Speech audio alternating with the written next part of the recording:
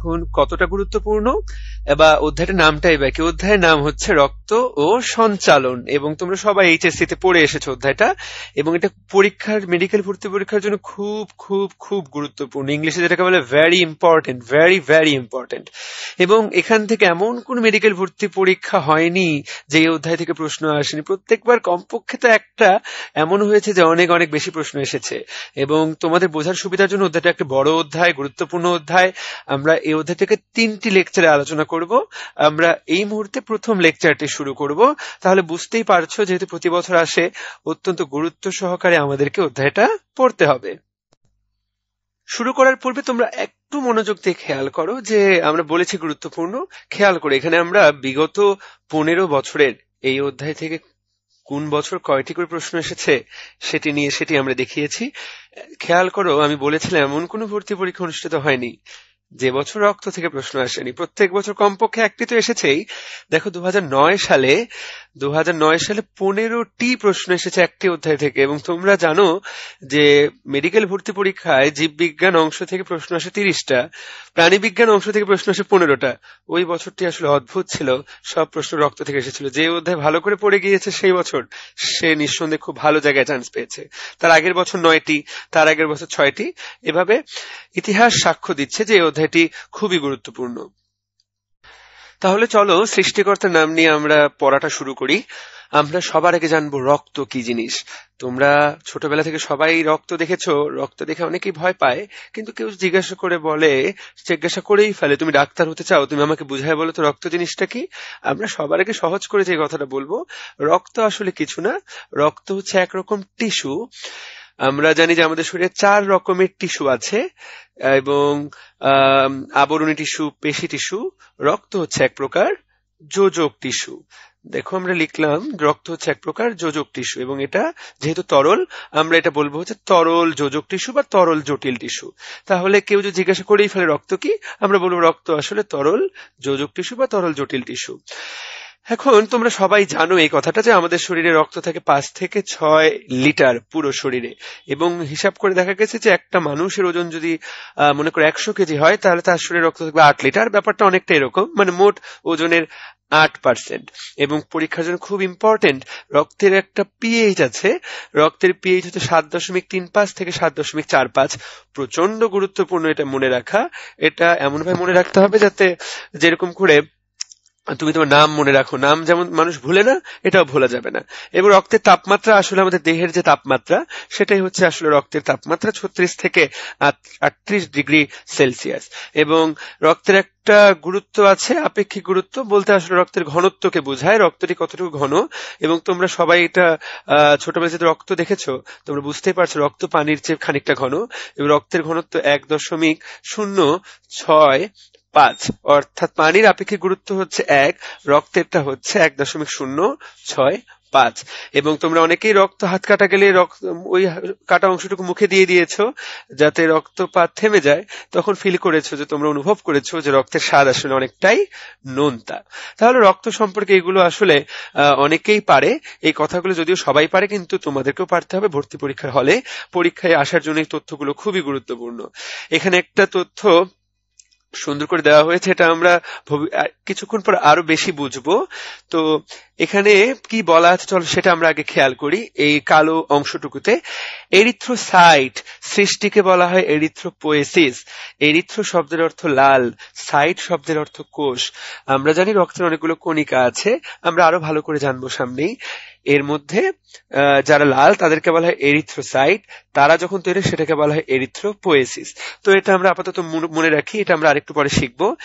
এদের আমরা জানি লোহিত রক্তকণিকা 4 মাস বাঁচে, এবং তোমরা জেনে অবাক হবে 4 মাস যতক্ষণ বেঁচে থাকে এরা পুরো শরীরে 1100 কিলোমিটার পথ অতিক্রম করে।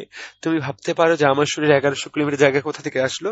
বিষয়টা আসলে একটা রক্তকণিকা বারবার একই জায়গাতে যেতে থাকে। আমরা যদি সম্পূর্ণ জায়গাটাকে একসাথে যোগ করি, দেখা যাবে যে 4 মাসে সে 1100 কিলোমিটার পথ অতিক্রম করেছে। তুমি কিন্তু 1100 কিলোমিটার পথ অতিক্রম করবা কিনা সন্দেহ, কিন্তু তোমার রক্তকণিকা প্রত্যেকটাই প্রতি 4 মাসে 1100 কিলোমিটার পথ অতিক্রম করছে, এবং তার আয়ু শেষ হয়ে যাওয়ার পর এক সময় সে মৃত্যুবরণ করছে। প্রশ্ন হচ্ছে কোথায় মৃত্যুবরণ করছে? যকৃত এবং প্লীহাতে। এখানে আমরা একটা ছোট্ট কারেকশন করবো, এখানে এটা হবে প্লীহা, পয় লয় আকার, প্লীহাতে, তাহলে 2 জায়গায় ধ্বংসপ্রাপ্ত হয়। আমাদেরকে খুব মনে রাখতে হবে যে লোহিত রক্তকণিকা কোথায় নষ্ট হয়ে যায়, এটুকু আমরা একটু মনে রাখার চেষ্টা করব। 1 যকৃত, 2 প্লীহা। 2011 সালের ভর্তি পরীক্ষায় এই প্রশ্নটি এসেছিল এবং ওই বছর ডাবল অ্যান্সার হয়েছিল যে কোথায় লোহিত রক্তকণিকা ধ্বংসপ্রাপ্ত হয়। ওই বছর অ্যান্সার দুটোই অপশনে ছিল, যকৃত, প্লীহা, এবং দুটোই সঠিক। সেজন্য ওই বছর সবাইকে দুটো অ্যান্সার দাগাতে হয়েছিল। যারা দুটো অ্যান্সার দাগিয়েছে তারাই সঠিক নাম্বারটি পেয়েছে, যারা একটি দাগিয়েছে তারা কিন্তু নেগেটিভ মার্কিং এর শিকার হয়েছে। আশা করি এই স্লাইডে আমরা যা দেখলাম তা মাথায় ঢুকেছে। যদি কোনো কারণে মনে হয় যে খুব দ্রুত বলেছি আমরা, তাহলে আমরা একটু ব্যাক করে শুনে নিব, আমরা রিভিউ করে করে শুনে নিব। খুব গুরুত্বপূর্ণ স্লাইড এটি। তাহলে তুমি রক্ত সম্পর্কে জানলে, এখন তোমাকে কেউ জিজ্ঞাসা করে ফেললো যে রক্ত সম্পর্কে তো জানলাম, তুমি আমাকে বলো যে রক্তের মধ্যে কি কি থাকে। তখন আমাদেরকে বলতে হবে, আসো তোমাকে আমরা হাতে কলমে দেখি রক্তের মধ্যে কি থাকে। মনে করো আমরা তোমার শরীর থেকে রক্ত নিলাম এবং সেই রক্তটিকে এইরকম একটা টেস্ট টিউবে রাখলাম, এবং টেস্ট টিউবের মধ্যে আমি যেহেতু রক্ত নিচ্ছি, চলো আমরা রক্ত তো লাল হবে। এই যে টেস্ট টিউবের মধ্যে আমরা তাহলে তোমার লাল রঙের রক্তটা আমরা একটা টেস্ট টিউবের মধ্যে রাখলাম, এবং মনে করো কতটুকু রক্ত নিয়েছি, আমরা 100 মিলি রক্ত নিলাম ওই টেস্ট টিউবের মধ্যে। 100 মিলিলিটার রক্ত টেস্ট টিউবের মধ্যে নেওয়ার পর একটা যন্ত্র আছে যেটাকে বলা হয় সেন্ট্রিফিউগাল যন্ত্র। দেখো উপরে লেখা আছে সেন্ট্রিফিউগাল যন্ত্র। এই সেন্ট্রিফিউগাল যন্ত্রটার কাজ হচ্ছে, এটা হচ্ছে ফ্যানের মতো ঘুরে। আমরা এই যন্ত্রে টেস্ট টিউবটা বসানোর একটা জায়গা থাকে, আমরা সেখানে টেস্ট টিউবটি বসিয়ে দেই। তারপর আমরা যদি সুইচ অন করে দেই, তাহলে যন্ত্রটা প্রত্যেক মিনিটে 3000 বার করে ঘুরবে। 3000 বার করে ঘুরতেই থাকবে। এবং তুমি যদি সেখানে টেস্ট টিউবটা দিয়ে 30 মিনিট অপেক্ষা করো, তার মানে কতবার ঘুরবে? 30 × 3000 বার ঘুরবে, তাই কিনা? প্রতি মিনিটে যেহেতু 3000 বার। তুমি যদি ঘোরাও, তুমি তো টেস্ট টিউবে এরকম একটা রক্ত দিয়েছিলে, তুমি কিছুক্ষণ পরে সে খেয়াল করবে তুমি যে রক্ত টেস্ট টিউবে দিয়েছিলে সেই রক্ত আর এখন রক্ত নাই, সেটা বদলে গেছে। টেস্ট টিউবের মতোই আছে, টেস্ট টিউবটা এরকমই আছে, কিন্তু একটা চেঞ্জ চলে আসছে। কিরকম চেঞ্জ? রক্ত, তুমি লাল রঙের রক্ত দিয়েছিলে সেটা ঠিক আছে, কিন্তু রক্তটা দুটো ভাগে ভাগ হয়ে যাবে। হঠাৎ দেখবা 30 মিনিট পরে রক্তটা দুটো ভাগে ভাগ হয়ে গিয়েছে। কিরকম দুটো ভাগে ভাগ?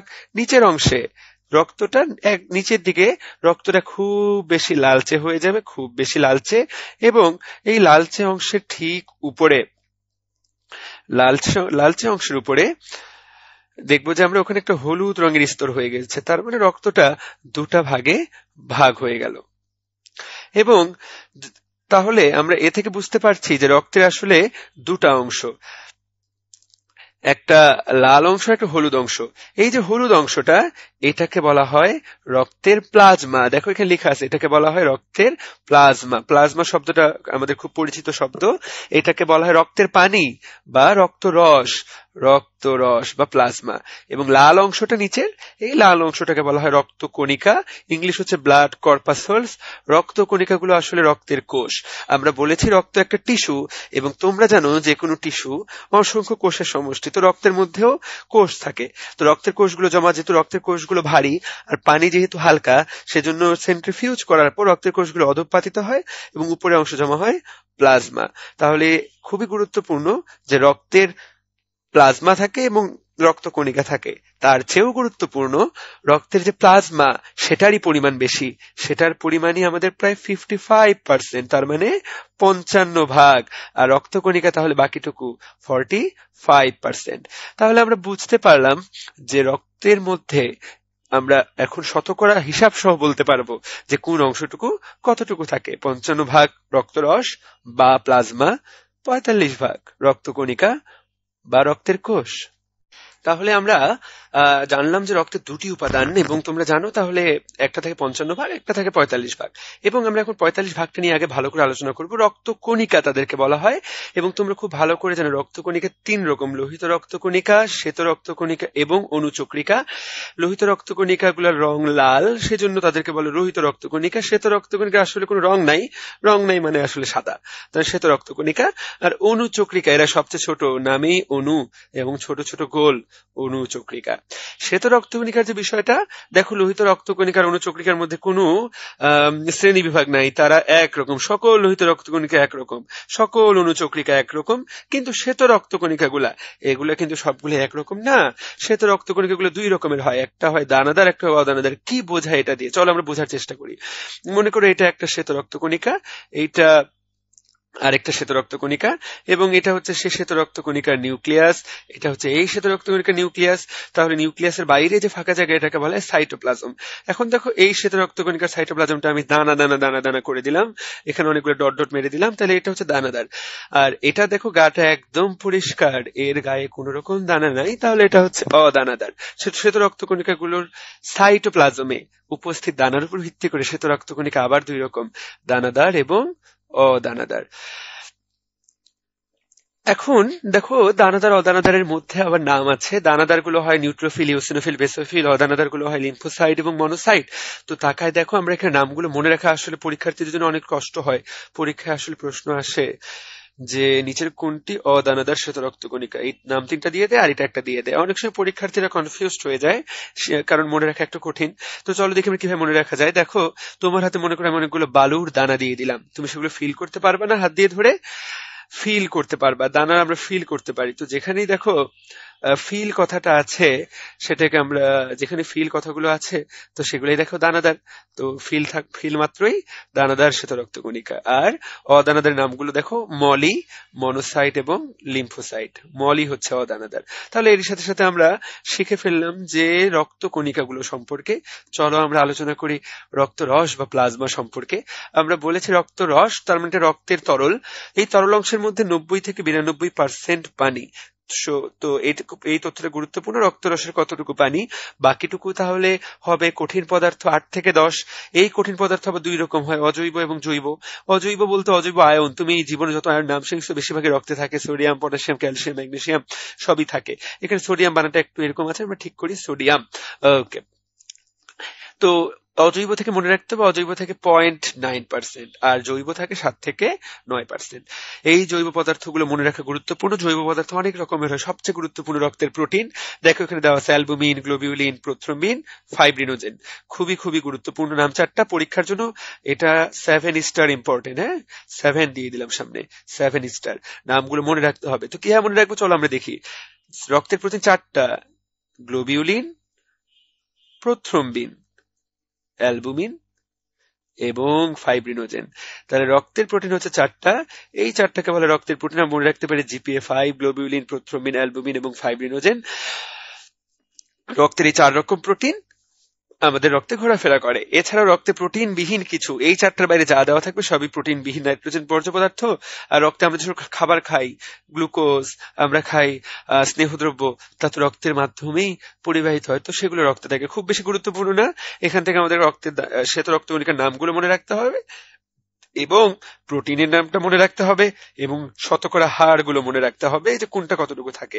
তাহলেই আমাদের এখান থেকে যদি কোনো প্রশ্ন, তাহলে আমরা জানলাম যে কোথায় কতটুকু থাকে। এখন প্রত্যেকের সম্পর্কে আলাদা আলাদা করে পড়তে হবে। চলো প্রথমে রক্তরস। আমরা আসলে এটা পড়ে ফেলেছি আগের স্লাইডে।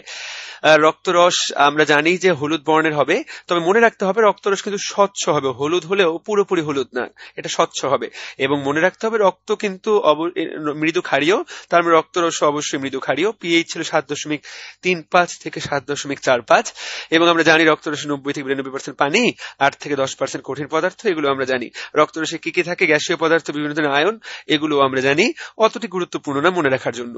এই যে অংশগুলো আমি দাগিয়েছি সেগুলো মনে। এখন রক্তরসের জৈব উপাদান, হ্যাঁ এই টপিকটি গুরুত্বপূর্ণ। রক্তরসের মধ্যে আসলে কি কি থাকে, আমরা জানি যে আমরা ছোটবেলা থেকে পড়ে এসেছি, আমরা যা খাই তা রক্তের মাধ্যমে শরীরের বিভিন্ন জায়গায় পৌঁছে যায়। তো রক্ত আসলে একটা বাসের মতো, এক জায়গা থেকে আরেক জায়গায় ঘোরাঘুরি করে। তো আমরা যদি শর্করা খাই সেটা হয়ে যায় গ্লুকোজ, আমরা যদি প্রোটিন খাই সেটা একসময় হয়ে যায় অ্যামাইনো অ্যাসিড, আমরা যদি চর্বিজাত খাবার খাই সেটা হয়ে যায় স্নেহ পদার্থ, তাই না? আমরা তো লবণও খাই, ভিটামিনও খাই। তো সবকিছু রক্ত রসের মাধ্যমে আসলে পরিবাহিত হয়। তো মনে রাখতে হবে এগুলোকে বলে খাদ্য সার। সার বলতে সে শেষ উপাদানটা খাদ্য সার সবই রক্ত রসের মাধ্যমে পরিবাহিত হয়। পরীক্ষায় জানতে হবে যে পরীক্ষায় আসতে পারে যে খাদ্য সারগুলো কিসের মাধ্যমে পরিবাহিত হয়, রক্ত রসের মাধ্যমে। এবং আমাদের যত রেচন পদার্থ ইউরিয়া, ইউরিক অ্যাসিড যেটা মূত্রের মাধ্যমে বের হয়ে যায় সেটাও রক্ত রসের মাধ্যমে পরিবাহিত হয়। ইউরিয়া বানানটা একটু অদ্ভুত হয়ে গেছে আসলে, এটা আসলে ইউরিয়া রি এবং এটা কাটা, এটা আসলে ইউরিয়া, এটাও রক্ত রসের মাধ্যমে পরিবাহিত হয়। আর আমরা একটু আগে জেনেছি রক্তের মধ্যে আমিষ থাকে জিপিএ5, তাই না? গ্লোবিউলিন, প্রোথ্রোমিন, অ্যালবুমিন এবং ফাইব্রিনোজেন। এছাড়া রক্তের মধ্যে তোমরা জানো অ্যান্টিজেন বলে একটা বিষয় আছে, অ্যান্টিবডি বা অ্যান্টিটক্সিন, টক্সিন শব্দের অর্থ বিষ। তো আমাদের শরীরে কোনো বিষ প্রবেশ করলে রক্ত রসের মধ্যেই তার বিরুদ্ধে, তার বিপরীতে তাকে ধ্বংস করার জন্য আরেকটা জিনিস তৈরি হয়, সেটাকে বলে অ্যান্টিটক্সিন। এবং রক্তের আমরা জানি হরমোনগুলো পরিবাহিত হয় রক্ত রসের মাধ্যমে, তো হরমোনও রক্ত রসের মাধ্যমে পরিবাহিত হয়। তো অনেক রকম কথা, খুব বেশি গুরুত্বপূর্ণ নয় এই পেজটি। মনে রাখতে হবে খাদ্য সার এবং রক্তের প্রোটিন এবং অ্যান্টিবডি, এই তিনটি অ্যান্টিবডি কোথায় থাকে? রক্ত রসে। এই কথাগুলো মনে রাখলেই অনেক পড়ালেখা হয়ে যাবে। তো জানো রক্ত আসলে রক্ত রসের মধ্যে কি কি থাকে, তো তুমি বলতেই পারবা রক্ত রসের কাজগুলো কি। দেখো আমরা পড়ে ফেলেছি রক্ত রসের কাজ। শরীরের সকল খাদ্য যা আমরা গ্রহণ করি, খাদ্য সার, সেটাকে শরীরের বিভিন্ন জায়গায় পৌঁছে দেয়। আমরা দেখেছি রেচন অঙ্গে রেচন পদার্থগুলো নিষ্কাশন করা, তাই না? আমরা হরমোনের কথাও জানলাম, অনেকটা তাপের সমতা রক্ষা করে। তো চারটা শব্দ আমরা মনে রাখবো: খাদ্য সার পরিবহন, রেচন পদার্থ নিষ্কাশন, হরমোন পরিবহন এবং তাপের সমতা। এইটুকু মনে থাকলেই হবে, খুব বেশি গুরুত্বপূর্ণ। এবং আমরা আরো একটু জানবো যে রক্তরস, আমরা জানি যে অক্সিজেন পরিবাহিত হয় লোহিত রক্তকণিকার হিমোগ্লোবিনের মাধ্যমে। মনে রাখতে হবে অল্প পরিমাণে অক্সিজেন রক্তরসের মাধ্যমেও পরিবাহিত হয় এবং বেশি পরিমাণে কার্বন ডাই অক্সাইড রক্তরসের মাধ্যমে। তাহলে অক্সিজেন অল্প পরিমাণে, কার্বন ডাই অক্সাইড বেশি পরিমাণে রক্তরসের মাধ্যমে। আর আমরা প্লাজমা প্রোটিন গুলো জেনেছি, এইগুলো আসলে রক্ত যখন তোমার হাত কোথাও কেটে যায়, দেখবা যে আমরা সাধারণত হাত কেটে যাওয়ার পরেই হাতটাকে চেপে ধরি, কিন্তু তুমি মনে করো একদিন অল্প একটু হাত কাটলা, তুমি যে চেপে নাও ধরো, 5 থেকে 10 মিনিট পর সেটা আপনা আপনি রক্তপাত বন্ধ হয়ে যাবে সেই জায়গা থেকে। এটাকে বলা হয় রক্ত তঞ্চন। তো রক্তের যে প্রোটিন গুলো আছে, প্লাজমা প্রোটিন, সেগুলো রক্ত তঞ্চনের অংশ। আমরা রক্ত তঞ্চন নিয়ে আলাদা একটি আলোচনা করব, সেখানে দেখবো যে রক্তে কোন কোন প্লাজমা প্রোটিন রক্ত তঞ্চনে অংশ নেয়। তো এটাও একটা কাজ। তাহলে রক্তরস আর কি কাজ তুমি জেনেছো যে 55 ভাগ রক্তরসের মধ্যে 45 ভাগ রক্তকণিকা ঘোরাঘুরি করে। তো রক্তকণিকা গুলোকে ধারণ করা, এটা আসলে বোঝার জন্য খুব বেশি বুদ্ধি খরচ করতে হবে না, একবার রিডিং পড়লেই এই লেকচারটা শোনার পরে তুমি বুঝতে। চলো আমরা আলোচনা করি তাহলে রক্তকণিকা সম্পর্কে। রক্তকণিকা আমরা অলরেডি পড়ে ফেলেছি 3 প্রকার, এবং তোমরা দেখেছো একটা লাল হয় লোহিত, একটা শ্বেত হয় শ্বেত, একটা হয় ছোট অনুচক্রিকা বলি। এগুলো তো বাংলা নাম, আমাদের ইংলিশ নামটাও জানতে হবে। Red blood cell, white blood cell, platelet.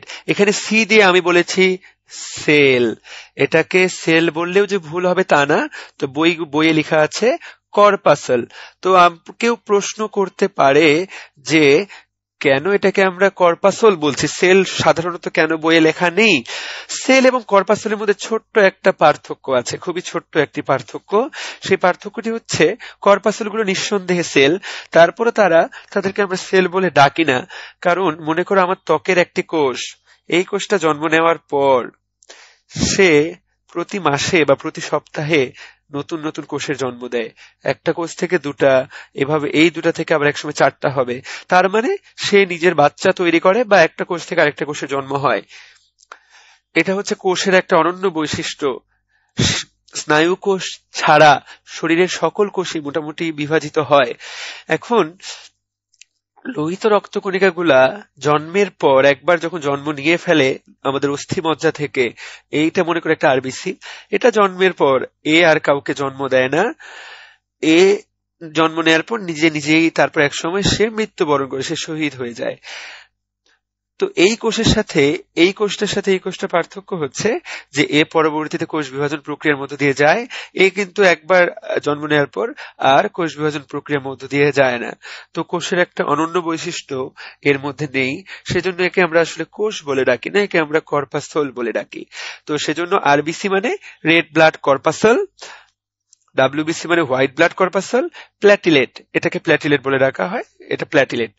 এবং এখানে দেখো, এগুলো তো তুমি বাংলা নাম শিখলে, ইংলিশ নাম শিখলা, আমাদের জীববিজ্ঞানের অনেকগুলো শব্দ ল্যাটিন ভাষা থেকে এসেছে। ল্যাটিনরা মূলত এগুলোর সৃষ্টি করেছিল, পরবর্তীতে সব বিজ্ঞানীরা আবিষ্কার করার পর ল্যাটিন নামটাই দিয়েছে। তো আরবিসির নাম ইরাইথ্রোসাইট, সাইট কথাটা যেখানে থাকবে, সাইট শব্দের অর্থ কোষ, তাহলে ইরাইথ্রো মানে কি? ইরাইথ্রো শব্দের অর্থ হচ্ছে লাল, তাহলে ইরাইথ্রোসাইট মানে লোহিত রক্তকণিকা, লাল কোষ। তারপর দেখো এখানে দেওয়া আছে লিউকোসাইট, লিউকো শব্দের অর্থ সাদা, সাইট মানে কোষ। আর দেখো থ্রোম্বোসাইট, থ্রোম্বো শব্দের অর্থ জমাট বাঁধা, এই অণুচক্রিকার কাজ রক্তকে জমাট বাঁধানো, সেজন্য এদেরকে আদর করে থ্রোম্বোসাইটও ডাকা হয়। খেয়াল করে দেখো, লিউকোসাইটকে অনেক সময় অ্যামিবোসাইটও বলা হয়। লিউকোসাইটের আকৃতি একই রকম না, এক একটা, আমরা একটু আগে দেখেছিলাম যে শ্বেত রক্তকণিকা 5 রকমের, দানাদার অদানাদারের মধ্যে আরো ভাগ আছে। তো এই 5 রকমের লিউকোসাইট, এক একটা যেহেতু এক এক রকম, আকৃতি তো কারোই নির্দিষ্ট না, সেজন্য এদেরকে আমরা অ্যামিবোসাইট বলি। তোমরা জানো যে অ্যামিবার কিন্তু নির্দিষ্ট আকৃতি নাই, এক একটা অ্যামিবা দেখতে এক এক রকম, কোনোটা দেখতে এইরকম, কোনোটা দেখতে এইরকম, যে কোনো রকমই হতে পারে একটা অ্যামিবা। তো যেহেতু আকৃতি নির্দিষ্ট না, অনিয়তাকার, সেজন্য আমরা এটাকে বলি অ্যামিবোসাইট। আশা করি ধরতে পেরেছি, নামগুলো আশা করি মনে থাকবে। এরপর নিউক্লিয়াস, সবচেয়ে গুরুত্বপূর্ণ, খুব গুরুত্বপূর্ণ নিউক্লিয়াস নিয়ে। নিউক্লিয়াস, লোহিত রক্তকণিকা, শ্বেত রক্তকণিকা এবং অণুচক্রিকাতে নিউক্লিয়াস থেকে প্রশ্ন পরীক্ষায় খুব আসে, কারণ নিউক্লিয়াসে এখানে একটা অনন্য বৈশিষ্ট্য আছে, অনন্য বৈশিষ্ট্য। নিউক্লিয়াস, আমরা এগুলো মুছে দিই, আমরা এখানে একটু খেয়াল করব। তো খেয়াল করব যেটা আমরা, সেটি হচ্ছে যে মনে রাখতে হবে যে আমাদের শরীরে এমন কোনো কোষ নাই যার আসলে নিউক্লিয়াস নাই, কিন্তু দুটি ব্যতিক্রম আছে, একটার নাম লোহিত রক্তকণিকা আর একটার নাম অণুচক্রিকা। এবং মনে রাখতে হবে যে লোহিত রক্তকণিকা এবং অণুচক্রিকা, এদের মধ্যে নিউক্লিয়াস থাকে না। খুবই খুবই খুবই গুরুত্বপূর্ণ, শেষের এই দুটি পয়েন্ট পরীক্ষার জন্য খুব গুরুত্বপূর্ণ, যে আমাদের শরীরে কোষ কিন্তু ওদের নিউক্লিয়াস নেই, 100 ভাগ ব্যতিক্রম, তাই না? মনোযোগ দিয়ে খেয়াল করতে হবে। কিন্তু লোহিত রক্তকণিকা যখন বাচ্চা ছিল, যখন সে আসলে বড় হচ্ছিল, আমরা কি বলি? আমরা 18 বছর বয়স পরে আমরা আমাদেরকে বলি পরিণত হয়েছি। তো লোহিত রক্তকণিকা গুলাও পরিণত হতে একটা সময় নেয়, পরিণত হওয়ার পর তাদের নিউক্লিয়াসটি আর থাকে না, কিন্তু অপরিণত অবস্থায় নিউক্লিয়াস যখন জন্ম নিচ্ছে মাত্র, তখন তার মধ্যে নিউক্লিয়াস থাকে। এবং যখন জন্ম নেয় তখন আমরা ইরাইথ্রোসাইটকে বলি ইরাইথ্রোব্লাস্ট, ব্লাস্ট শব্দের অর্থ অপরিণত কোষ। তো যখন আমরা ইরাইথ্রোব্লাস্ট বলবো, বুঝতে হবে যেটা অপরিণত লোহিত রক্তকণিকার কথাকে বোঝানো হচ্ছে, এবং এতে নিউক্লিয়াস থাকে, এটি কিন্তু খুব গুরুত্বপূর্ণ। আর WBC তে নিউক্লিয়াস থাকে। তাহলে 3টা রক্তকণিকা, যার মধ্যে এটা লোহিত রক্তকণিকা, এটা শ্বেত রক্তকণিকা, এটা অণুচক্রিকা, শুধুমাত্র শ্বেত রক্তকণিকা নিউক্লিয়াস থাকবে, বাকি লোহিত রক্তকণিকা এবং অণুচক্রিকা এদের নিউক্লিয়াস থাকবে না। খুব গুরুত্বপূর্ণ মনে রাখার জন্য, আমরা আশা করি সুন্দর করে মনে রাখবো। আমরা এখন জানবো লোহিত রক্তকণিকা সম্পর্কে। লোহিত রক্তকণিকা দেখো লেখা আছে এরিথ্রোসাইট, এখানে সাইটিয়া হয়ে গেছে, এটা হবে এরিথ্রোসাইটস। এবং আমরা বলেছিলাম যে এরিথ্রো মানে লাল, সাইট মানে কোষ। তো লোহিত রক্তকণিকা খুব গুরুত্বপূর্ণ, মনে রাখতে হবে এই অংশটুকু, যে লোহিত রক্তকণিকা দেখতে আসলে কেমন। আশা করি তোমরা সবাই ছোটবেলায় অ্যালপেনলিবে চকলেটটি খেয়েছো। অ্যালপেনলিবে চকলেটটি দেখতে ঠিক যেমন, আমাদের লোহিত রক্তকণিকাগুলো দেখতে ঠিক সেরকম। আমি যদি সাইড থেকে দেখি, পাশ থেকে কোষটাকে দেখি, কোষটা দেখতে এইরকম হবে, যে সাইড গুলো উঁচু, মাঝখানটা একটু নিচু, আবার এই সাইডটা উঁচু, এটা হচ্ছে পার্শ্ব। তার মানে দেখো উপরেরটাও অবতল, নিচেরটাও অবতল, সেজন্য বলা হয় লোহিত রক্তকণিকা গুলা দ্বি অবতল। এবং আমরা একটু আগে জেনেছি যে এর কিন্তু নিউক্লিয়াস নাই। আর তুমি যদি উপর থেকে দেখো, তাহলে এটাকে অ্যালপেনলিবে চকলেট তো গোল, লোহিত রক্তকণিকা গোল, তাহলে এটা চাকতির মতো। পরীক্ষায় যে কতবার আসছে এই লাইনটা, যে লোহিত রক্তকণিকা কেমন, দ্বি অবতল, গোলাকার, চাকতির মতো, নিউক্লিয়াস বিহীন, তাই না? এবং তোমরা খুব ভালো করে জানো যে আমাদের লোহিত রক্তকণিকা লাল হয়। কেন লাল হয়? কারণ লোহিত রক্তকণিকার ভিতরে একটা পদার্থ থাকে যার নাম হিমোগ্লোবিন, এবং হিমোগ্লোবিন থাকে বলে আমাদের লোহিত রক্তকণিকা লাল, এবং লোহিত রক্তকণিকা লাল বলে আমাদের রক্তের রং লাল। যদি রক্ত থেকে হিমোগ্লোবিন বের করে আনা হয় তাহলে না লোহিত রক্তকণিকা লাল থাকবে, না আমাদের রক্ত লাল থাকবে।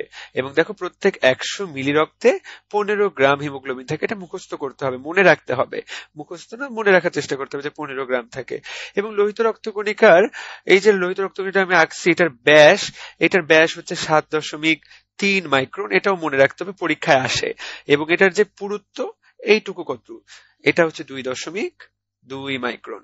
তো এই তথ্যটা আমাদেরকে ভর্তি পরীক্ষার জন্য মনে রাখতে হবে, যেহেতু আমরা ভর্তি পরীক্ষার জন্য ভিডিও। লোহিত রক্তকণিকা কেমন হয় তুমি তো জানলা। এখন লোহিত রক্তকণিকা আসলে আমাদের শরীরে থাকে কয়টা খেয়াল করতে হবে, খুবই ইম্পর্টেন্ট এর পরীক্ষার জন্য। আমি দেখো 13 স্টার দিয়েছি, তোমরা 3 স্টার দেখেছো, 7 স্টার দেখেছো। এটা এতটা ইম্পর্টেন্ট, এটাকে আমি 13 স্টার দিলাম, খুব বেশি গুরুত্বপূর্ণ। প্রত্যেক ঘন মিলিমিটার রক্তে, প্রত্যেক ঘন মিলিমিটার, তুমি যদি রক্ত 1 মিলি বা 1 মিমি রক্ত নাও, সেখানে দেখা যাবে যে এক এক জায়গায় এক এক রকম। যেমন মনে করো তুমি একজন ছেলে, পূর্ণবয়স্ক পুরুষ, তোমার বয়স 18, তোমার প্রত্যেক ঘন মিলিমিটারে থাকবে 50 লক্ষ। তোমার বয়সে একজন মহিলা, তার থাকবে হচ্ছে 45 লক্ষ। প্রত্যেক ঘন মিলিমিটারে 45 লক্ষ, অনেক বেশি সংখ্যায়। লোহিত রক্তকণিকার সংখ্যা আমাদের শরীরে সবচেয়ে বেশি রক্তকণিকাগুলোর মধ্যে।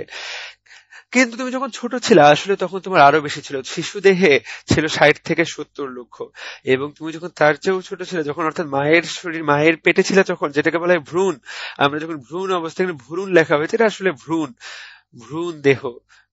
দেহে এটা হচ্ছে 80 থেকে 90 লক্ষ। তাহলে দেখো কিভাবে মনে রাখবো, স্ত্রী দেহে সবচেয়ে কম 45, পুরুষ দেহে 50, শিশু দেহে 60 থেকে 70, তারপর 80 থেকে 90, 50, 60, 70, 80, 90। খুব ইম্পর্টেন্ট সংখ্যাগুলো পরীক্ষার জন্য। আচ্ছা, এখন মনে করো তোমার শরীরে থাকার কথা 50 লাখ, কিন্তু তার যে 25%, 50 লাখের 25% কত হবে? 12.5। তার মানে 12.5 লাখ কমে গেল। তার মানে তোমার শরীরে এখন 37 লক্ষ আছে লোহিত রক্তকণিকা। তার মানে তোমার রক্ত কম, আমরা এটাকে বলি রক্তাল্পতা। আমরা বলি রক্তাল্পতা। ইংলিশে বলা হয় অ্যানিমিয়া, ANEMEA, অ্যানিমিয়া। এমিয়া শব্দের অর্থ রক্ত, শব্দের অর্থ নাই, তার মানে রক্ত নাই। আবার কারো কারো হয় যে তাদের রক্ত সংখ্যা বেড়ে গেল, থাকার কথা 50 হয়ে গেল 65 লক্ষের বেশি, তাহলে রক্ত বেড়ে গেল। পলিসাইথেমিয়া, এমিয়া মানে রক্ত, পলি মানে অনেক, সাইটো মানে কোষ, তাহলে অনেক বেশি রক্তের কোষ কখন হবে? যখন 65 লক্ষের বেশি হয়ে যাবে। এটা আমাদেরকে মনে রাখতে হবে। আর কি মনে রাখতে হবে? লোহিত রক্তকণিকার ভেতরে আসলে 90% থাকে হিমোগ্লোবিন। যেহেতু লোহিত রক্তকণিকা হয়, এর ভিতরে আসলে পুরাটাই হিমোগ্লোবিন, এই অল্প 10% জায়গায় খালি থাকে। তো মনে রাখতে হবে বেশিরভাগই হিমোগ্লোবিন। এইটা আমরা শিখবো। এখানে বাকি তথ্যগুলো অতটি গুরুত্বপূর্ণ না পরীক্ষার জন্য, যেগুলো আমি বলেছি সেগুলো মনে রাখলেই মোর দেন এনাফ। এখন লোহিত রক্তকণিকা গুলো কি সৃষ্টিকর্তা আমাদের শরীরের উপর থেকে সবসময় বাতাস থেকে ঢুকাই দিচ্ছে? ব্যাপারটা তো ঠিক তা না। লোহিত রক্তকণিকা গুলো আমাদের শরীরে প্রত্যেক মুহূর্তে কোথাও না কোথাও থেকে জন্ম নিচ্ছে, তাই না? এবং কোথা থেকে জন্ম নিচ্ছে সেটা আমরা এখনই জানতে পারবো। দেখো লেখা আছে যে ভ্রূণীয় জীবন বলতে তুমি যখন মায়ের পেটে ছিলা, আমরা প্রত্যেকেই যখন মায়ের পেটে ছিলাম, খুব গুরুত্বপূর্ণ মনে রাখার বিষয়, যখন মায়ের পেটে ছিলাম তখন 3 জায়গা থেকে তৈরি হতো এই রক্তকণিকাগুলো, যকৃত, প্লীহা এবং থাইমাস। যখন আমরা মায়ের পেটে ছিলাম তখন এই 3 জায়গা থেকে পরীক্ষায় আসতে পারে ভ্রূণীয় জীবনে কোথা থেকে তৈরি হয়। কিন্তু তারপর তুমি পৃথিবীতে জন্ম নিলা, এক সময় তুমি বড় হতে শুরু করলা। বড় হওয়ার পর মূলত 20 বছর বয়সের পর আমাদের শরীরে লম্বা লম্বা যে হাড়গুলো আছে না, হিউমেরাস, ফিমার, সব লম্বা লম্বা হাড়ের ভিতরে দেখবে একটা ফাঁকা জায়গা থাকে, যেটা আমরা অনেক সময় মাংস খাওয়ার সময়, হাড্ডি খাওয়ার সময় টেনে খেয়ে ফেলি, তাই না? ওই টেনে খাওয়া জায়গাটাকে বলে অস্থিমজ্জা। মূলত জন্মের 20 বছর পর অস্থিমজ্জা থেকে তারপর লোহিত রক্তকণগুলো তৈরি হয়। দেখো আগে কাজ ছিল এই 3 জনের, পরবর্তীতে কাজটা কিন্তু বদলে গেল। কাজটা কার কাছে চলে আসলো? অস্থিমজ্জার কাছে চলে আসলো। এবং অস্থিমজ্জার কোন জায়গা থেকে তৈরি হয় বলতো? একটা কোষ আছে যাকে বলে হিমোসাইটোব্লাস্ট। ভয় পাওয়ার কিছু নাই। হিম শব্দের অর্থ রক্ত, সাইট মানে কোষ, আর ব্লাস্ট শব্দটা যেখানেই থাকবে বুঝতে হবে এখান থেকে তৈরি হয় আসলে। তো হিমোসাইটোব্লাস্ট মানে রক্ত কোষ তৈরি হয় যেখান থেকে। এই কোষগুলো থেকে অস্থিমজ্জার মূলত আমাদের শরীরে লোহিত রক্তকণিকাগুলো তৈরি হয়, তাই না? আর একটু আগে আমরা শিখেছি যে রক্ত কণিকা কমে যাওয়াকে বলা হয় অ্যানিমিয়া। রক্তের এই যে কমে গেল, এটাকে আমরা অলিগোসাইথেমিয়া বলি। অলিগো শব্দের অর্থ কম, কিছু, তার মানে হ্রাস পাওয়াকে বলা হয় অ্যানিমিয়া বা অলিগোসাইথেমিয়া। লোহিত রক্তকণিকা দুটাই একই কথা আসলে। তাহলে আমরা শিখলাম। আর অনেক সময় লোহিত রক্তকণিকা বেড়ে যায়, সেটাকে বলে পলিসাইথেমিয়া। কোন কোন জায়গায় বলা হয়েছে, অনেক সময় কলেরা হলে কোনো কারণে লোহিত রক্তকণিকা বেড়ে যেতে পারে, ডায়রিয়া হলে এটা এই অবস্থাটাকে বলা হয় পলিসাইথেমিয়া। আমরা বলেছি 65 লক্ষের বেশি হলে সেটাকে বলে পলিসাইথেমিয়া। এখন তুমি জানলা তৈরি হয় কোথা থেকে? তৈরি হয় মূলত অস্থি মজ্জা থেকে, তাই না? সকল বড় বড় হাড়ের। এখন প্রশ্ন তোমার তৈরি তো হলো, তোমরা জানো লোহিত রক্তকণিকার আয়ু 4 মাস। 4 মাস পরে এরা আর বাঁচে না, এরা একসময় ধ্বংসপ্রাপ্ত হয়। কোথায় ধ্বংসপ্রাপ্ত হয় আমরা সেটাও প্রথমেই পড়েছি। একটা হচ্ছে যকৃত আর একটা হচ্ছে প্লীহা। এখন ধ্বংস হওয়ার পর আসলে কি হয়? আমরা জানি লোহিত রক্তকণিকা যদি এটা হয়, তার ভিতরে কি থাকে? হিমোগ্লোবিন।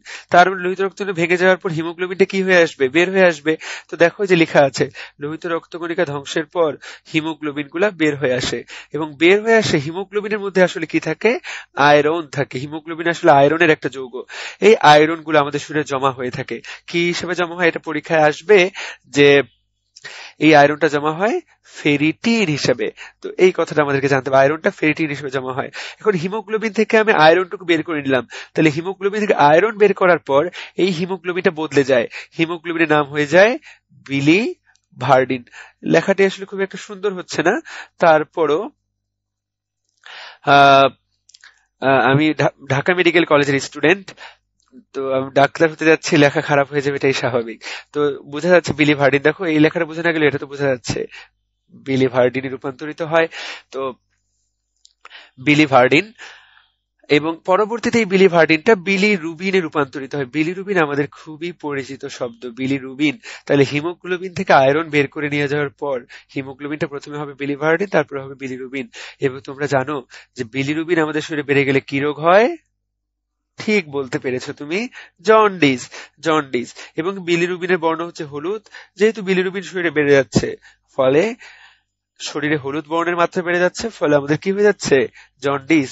যেই রোগে শরীরের সকল অংশ প্রায় হলুদের মতো হয়ে যায়, তাই না? প্রস্রাব হলুদ হয়ে যায়, চোখ হলুদ হয়ে যায়, এবং হাতগুলো পা গুলো হলুদ হলুদ হয়ে যায়।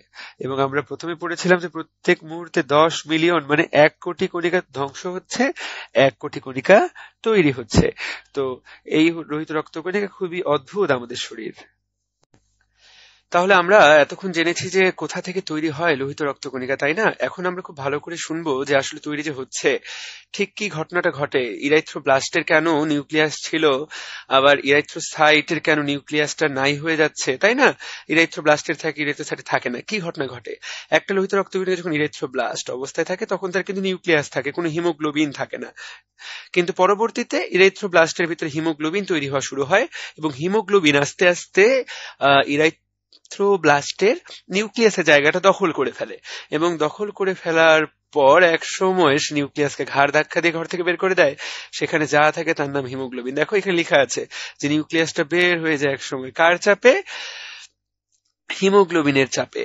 তো সেই জন্য যখন ইরাইথ্রোব্লাস্ট একসময় ইরাইথ্রোসাইট হয়ে যায়, তখন এটা নিউক্লিয়াসটা শেষ হয়ে যায়। তাহলে এটা খুব গুরুত্বপূর্ণ, এটুকু জানলেই হবে। এখন লোহিত রক্তকণিকা, আমাদেরকে কয়েকটা তথ্য মনে রাখতে হবে এখান থেকে। লোহিত রক্তকণিকা প্রতি মাসে কতটুকু হয়? প্রতি মাসে 400 থেকে 450 মিলি। এমসিকিউর জন্য খুব গুরুত্বপূর্ণ। কতদিন বাঁচে? 120 দিন। সবাই জানে। কোথায় কোথায় ধ্বংস হয়? প্লীহা এবং যকৃতে, তাই না? তো তিনটা তথ্য মাথার মধ্যে একদম সেট আপ দিতে হবে, ভালো করে মনে রাখতে হবে। এখন লোহিত রক্তকণিকার কাজ কি? এটা সবাই কিন্তু আমরা একটা কাজ জানি যে রক্তের কাজ অক্সিজেন পরিবহন করা। এখন অক্সিজেন পরিবহন হয় তা আসলে মূলত কিসের মাধ্যমে? লোহিত রক্তকণিকার মাধ্যমে। এটা খুব গুরুত্বপূর্ণ। লোহিত রক্তকণিকাই হচ্ছে আমাদের সেই বাহন যা আমাদের অক্সিজেন পরিবহন করে। আমরা জানি আমরা অক্সিজেন ছাড়া বেঁচে থাকতে পারি না, কিন্তু আসলে আমরা লোহিত রক্তকণিকা ছাড়াও বেঁচে থাকতে পারবো না, কারণ অক্সিজেন আছে, কিন্তু অক্সিজেন এসে আর শরীরে ঘুরে বেড়াইতে পারতেছে না, তাহলে কিন্তু তুমি বাঁচবা না। তো মূলত অক্সিজেন পুরোপুরি বেশ বলা চলে লোহিত রক্তকণিকার মাধ্যমেই প্রবাহিত হয়, আর খুব অল্প পরিমাণে কার্বন ডাই অক্সাইড লোহিত রক্তকণিকার মাধ্যমে পরিবাহিত হয়, এটা জানতে হবে। আর এই পয়েন্টটা খুব গুরুত্বপূর্ণ। আমরা ব্লাড গ্রুপ করি না, কারো ব্লাড গ্রুপ এ, কারো আবার বি, তাই না? কারো এ বি, কারো ও। কিসের ভিত্তিতে আমরা এই ব্লাড গ্রুপটা করি? আমরা আসলে লোহিত রক্তকণিকা, মনে করি এটি একটি লোহিত রক্তকণিকা, এই লোহিত রক্তকণিকার গায়ে অ্যান্টিজেন থাকে, কিছু প্রোটিন থাকে যাদেরকে আমরা বলি অ্যান্টিজেন। যদি আমরা মনে করি যে এটা হচ্ছে এ অ্যান্টিজেন, যাদের গায়ে এই এ অ্যান্টিজেনটা পাওয়া যায় তার ব্লাড গ্রুপ এ, যার গায়ে এরকম বি অ্যান্টিজেন পাওয়া যায় তাকে বলা হয় বি, যার গায়ে এইরকম দুটাই পাওয়া যায় তাকে বলা হয় বি, যার গায়ে কোনোটাই পাওয়া যায় না তাকে বলা হয় এই যে ও ব্লাড গ্রুপ। তাহলে লোহিত রক্তকণিকার গায়ে উপস্থিত অ্যান্টিজেনের উপর ভিত্তি করে আমরা রক্তের শ্রেণী বিভাগ করি, ব্লাড গ্রুপিং করি, তাই না? এখন আমরা হিমোগ্লোবিন সম্পর্কে জানবো। হিমোগ্লোবিন আমাদের খুবই কাছের বন্ধু। আমরা জানি লোহিত রক্তকণিকা, এটা একটা লোহিত রক্তকণিকা হলে এর ভিতরে কিন্তু পুরোটাই হিমোগ্লোবিন। দেখো একদম এই হিমোগ্লোবিন আছে বলেই আমাদের রক্ত এত সুন্দর লাল রঙের, এবং আমি দেখো কি সুন্দর লাল রং করে ফেলতেছে। পুরোটাই আসলে তুমি যদি দেখো একটা লোহিত রক্তকণিকার ভিতরে আসলে পুরোটুকুই হিমোগ্লোবিন। বাস্তবতা হচ্ছে এমনই, খুব অল্প জায়গায় ফাঁকা থাকে। এখন তো আমরা পড়েছিলাম যে একজন পূর্ণবয়স্ক পুরুষের প্রতি ঘন মিলিমিটারে কতটুকু লোহিত রক্তকণিকা থাকে, কতগুলো? 50 লক্ষ, তাই না? দেখো এখানে আবার বলেছে সেটাই, এখানে বলেছে 5 মিলিয়ন। 5 মিলিয়ন মানে তো 50 লক্ষ। এবং প্রত্যেকটা লোহিত রক্তকণিকার ভিতরে কতটুকু হিমোগ্লোবিন থাকে? আমরা যদি লোহিত রক্তকণিকার এই হিমোগ্লোবিনটা বের করে নিয়ে আসি, বের করে আনলে আমরা দেখব এর মধ্যে থাকে হচ্ছে 29 পিকোগ্রাম হিমোগ্লোবিন। এইটা এমসিকিউর জন্য খুব গুরুত্বপূর্ণ তথ্য, তাই না? এবং এই হিমোগ্লোবিন থাকে বলেই কিন্তু আমরা শ্বাস গ্রহণটা এত আমাদের সুন্দর, আমরা বেঁচে আছি দুনিয়ায়। এই হিমোগ্লোবিনের সাথে কি যুক্ত হয়? অক্সিজেনও যুক্ত হতে পারে, আবার কার্বন ডাই অক্সাইডও যুক্ত হতে পারে, তাই কিনা? অক্সিজেন কার্বন দুটোই, তাহলে দুটোই পরিবাহিত হবে। এখানে এই কথাটাই বলা হয়েছে। পরের পেজে দেখবো আমরা আরো সুন্দর কথা বলা হয়েছে, চলো দেখি কি বলা হয়েছে ওখানে। এখন হিমোগ্লোবিন আমাদের খুবই কাছের বন্ধু। হিমোগ্লোবিন না থাকলে মানুষের বেঁচে থাকা কিন্তু সম্ভব হবে না। তো এই বন্ধু সম্পর্কে তো আমাদের জানা উচিত, তাই না? পরীক্ষাতেও কিন্তু আসে এই বন্ধু থেকে অনেকগুলো প্রশ্ন। হিমোগ্লোবিনে দুটো শব্দ, একটা হিম একটা গ্লোবিন। এখানে গ্লোবিন আসলে কি? গ্লোবিন একটা হচ্ছে সরল প্রোটিন, এটা একটা প্রোটিন অংশ, এটাই থাকে হিমোগ্লোবিনের 96 ভাগ। মূলত থাকে আসলে গ্লোবিন, কিন্তু যদিও বেশি থাকে গ্লোবিন, কিন্তু খুব গুরুত্বপূর্ণ অংশ হচ্ছে হিম অংশটা। এই হিম অংশটাই হচ্ছে আসল, হি ইজ দ্য বস। হিম আসলে কি? হিম হচ্ছে লৌহযুক্ত। হিমের মধ্যে মূলত কি থাকে?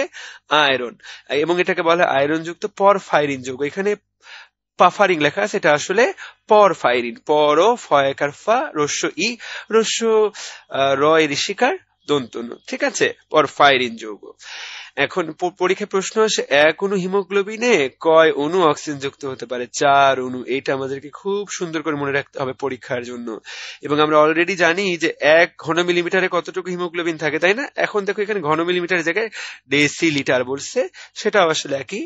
পুরুষের থাকে 14 থেকে 18 গ্রাম হিমোগ্লোবিন, 12 থেকে 16 গ্রাম থাকে মহিলার, বাচ্চাদের থাকে 23 গ্রাম। এটা আসলে মনে রাখতে হবে আমাদেরকে এই তথ্যটা।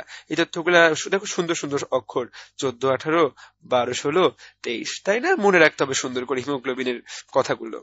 এখন তোমরা জানো এইচএসসি তে আমরা অনেকগুলো বই আছে বায়োলজির উপরে। তো আমরা এতক্ষণ আসলে যেই বই থেকে আমরা কথাগুলো বলেছি তা আসলে গাজী আজমল স্যারের বই। গাজী আজমল স্যার খুবই বিখ্যাত মানুষ, তার বইটাই আসলে অনেক প্রাচীন বই।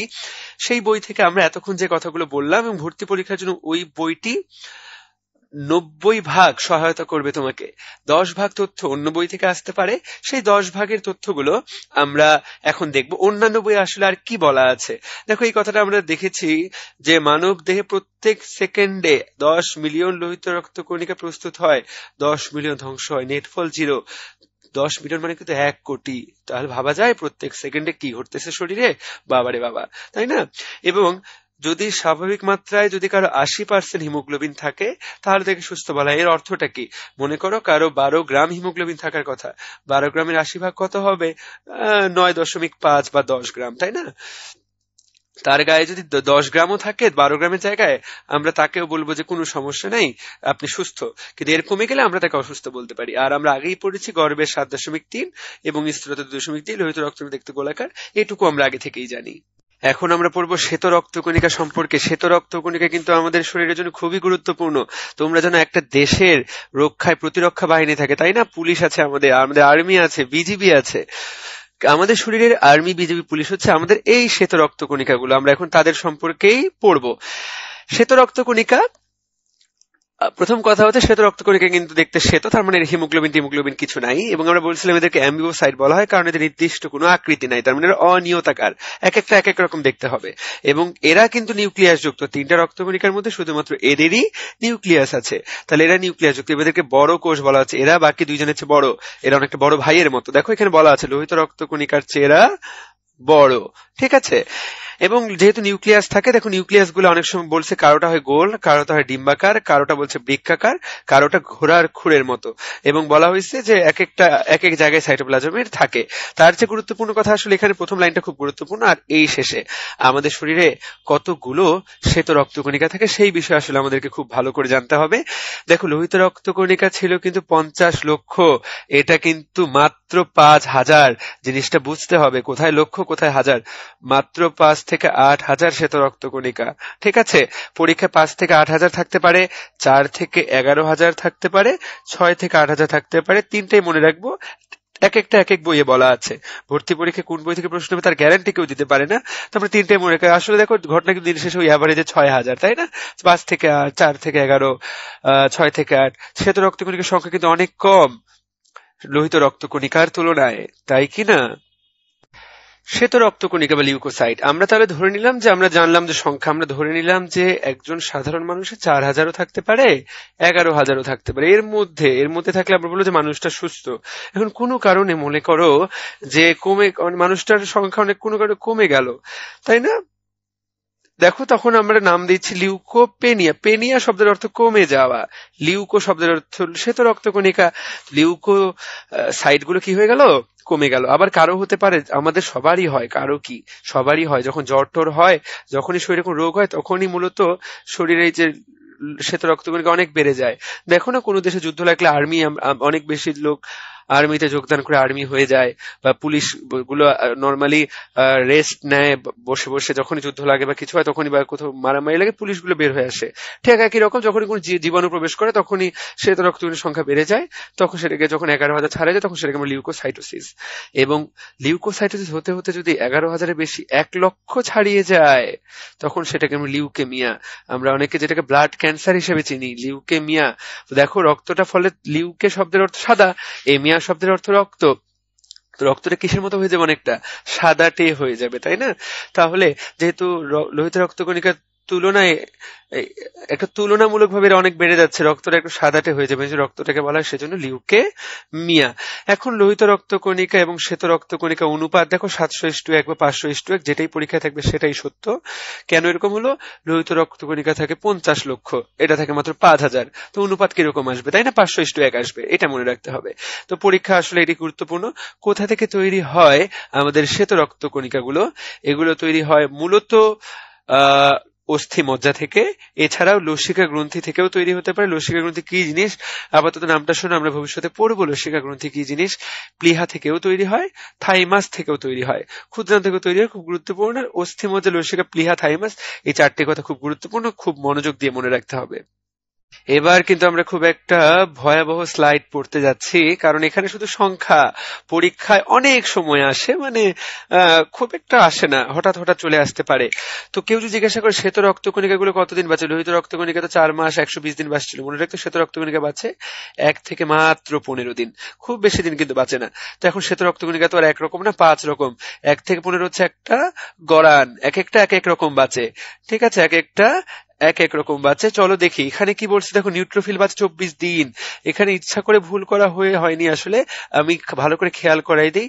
এটা 24 দিন না, এটা হচ্ছে 24 ঘন্টা। এক এক বই এক এক কথা বলা আছে। দেখো নিউট্রোফিল সবচেয়ে কম বাঁচে মাত্র 24 ঘন্টা। এক বইয়ে বলা আছে 12 ঘন্টা থেকে 3 দিন, এক বইয়ে বলা আছে 2 থেকে 4 দিন। তো তিনটাই কি মনে রাখা সম্ভব? আপনি মনে রাখবেন নিউট্রোফিল বাঁচে মাত্র একদিন। একদিন যে মনে রাখতে পারবে তার আশেপাশে সে মিলাই ফেলতে পারবে, তাই না? সবচেয়ে কম বাঁচে নিউট্রোফিল। আর সবচেয়ে বেশি বাঁচে কে? দেখো সবচেয়ে বেশি বাঁচে প্রায় বেসোফিল। দেখে এ বাঁচে 12 থেকে 15 দিন, 12 থেকে 15 দিন। আর এখানে মাস বলা আছে, এটা কিন্তু দিন আসলে। সবচেয়ে বেশি দেখো বেশি বাঁচে কে? বেসোফিল। ব দিয়ে বেশি, ব দিয়ে বেসো। তাহলে এ বাঁচে 12 থেকে 15 দিন, 9 থেকে 18 দিন, 12 থেকে 15। 3 বইয়ে 3 রকম, 3টা বইয়ের কথাই আমরা জেনে ফেললাম। সবচেয়ে কম নিউট্রোফিল, নিউ আসে নিউ চলে যায়, ঠিক আছে। বেসোফিল হচ্ছে সবচেয়ে বেশি বাঁচে।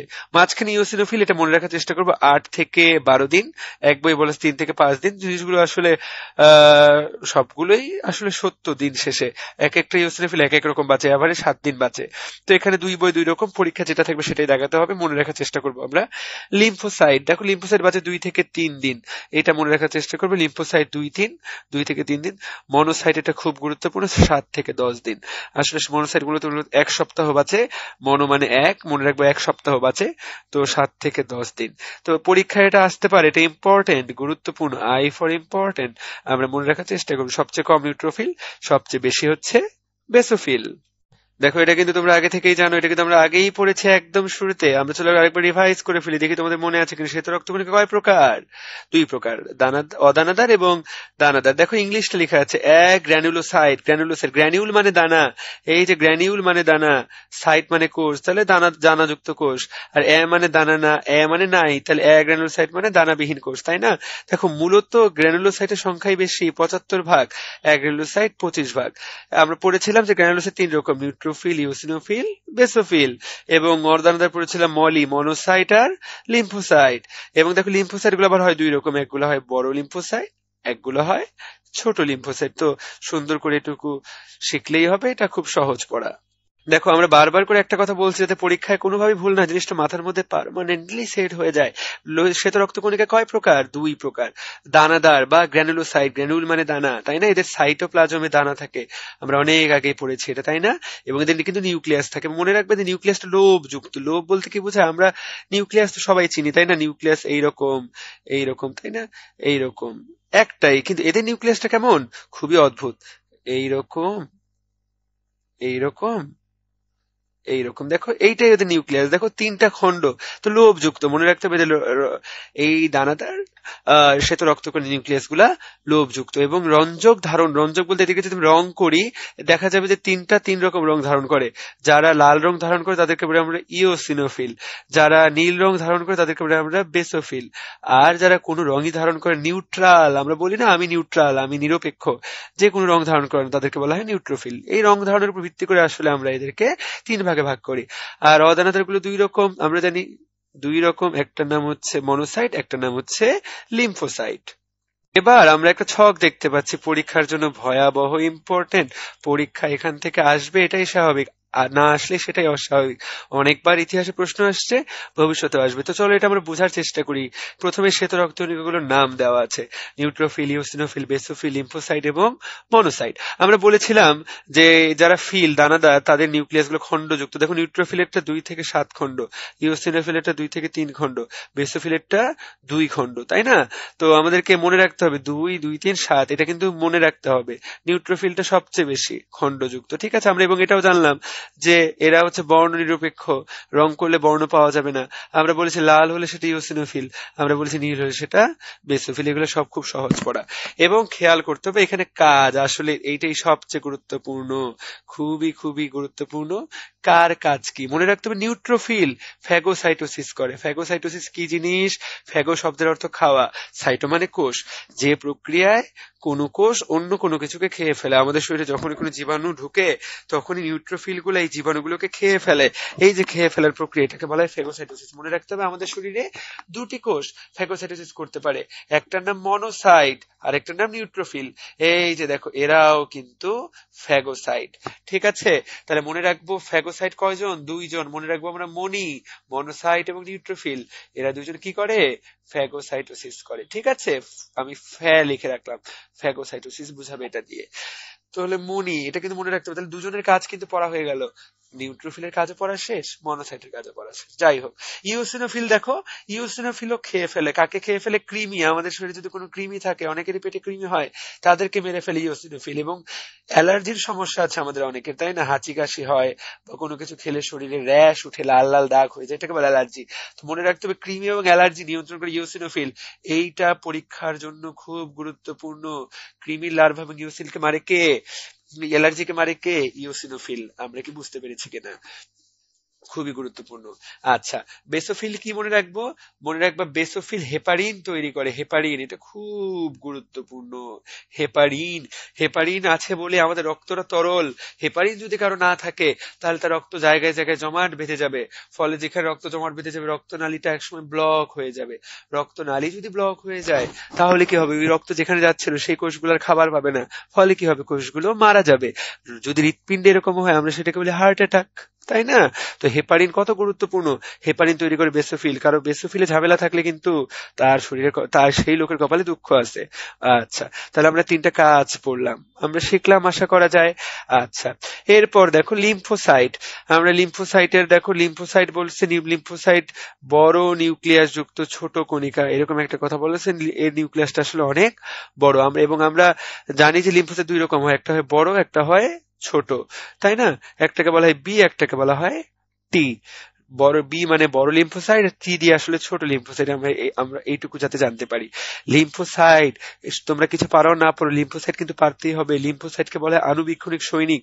এটা পরীক্ষায় আসবে যে লিম্ফোসাইট কি। লিম্ফোসাইটকে বলে আণুবীক্ষণিক সৈনিক। কেন বলা হয়? কারণ অ্যান্টিবডি তৈরি করে। তোমরা যেই আপুটা বা ভাইয়াটা আমার কথাগুলো শুনতেছো, লিম্ফোসাইটের কথাটা কান খুলে শোনো। এই অ্যান্টিবডি তৈরি করে। পরীক্ষায় আসবে কে অ্যান্টিবডি তৈরি করে? অ্যান্সার হচ্ছে লিম্ফোসাইট। সেই জন্য যেহেতু অ্যান্টিবডি তৈরি করে সেই জন্য এটাকে আণুবীক্ষণিক সৈনিক বলা হয়। আমরা কি কথাটি বুঝতে পেরেছি কিনা? এরপর চলে যাও মনোসাইট। মনোসাইট থেকে পরীক্ষা আসে। মনোসাইটের নিউক্লিয়াস দেখতে কিরকম? এটা খুব আসে পরীক্ষা। নিউক্লিয়াস দেখে বৃক্কাকার। বৃক্ষ চিনো কেনা তোমরা? এই বৃক্ষ কি আঁকছি আমি, এটা এই বৃক্ষ দেখতে, আহা, বৃক্ষ দেখতে অনেকটা এইরকম, তাই না? তো নিউক্লিয়াসটা অনেকটা এইরকম দেখতে হয়। তো বৃক্কাকার। এর কাজ কি আমরা অলরেডি পড়ে ফেলেছি। শরীরে 2টা কোষ, ফ্যাগোসাইটোসিস, একটা হচ্ছে নিউট্রোফিল আর একটা হচ্ছে মনোসাইট। এই যে দেখো নিচেও লেখা আছে, ঠিক আছে? এবং আমরা আশা করি শিখলাম। আর খেয়াল করে এখানে সংখ্যার কথা বলা আছে।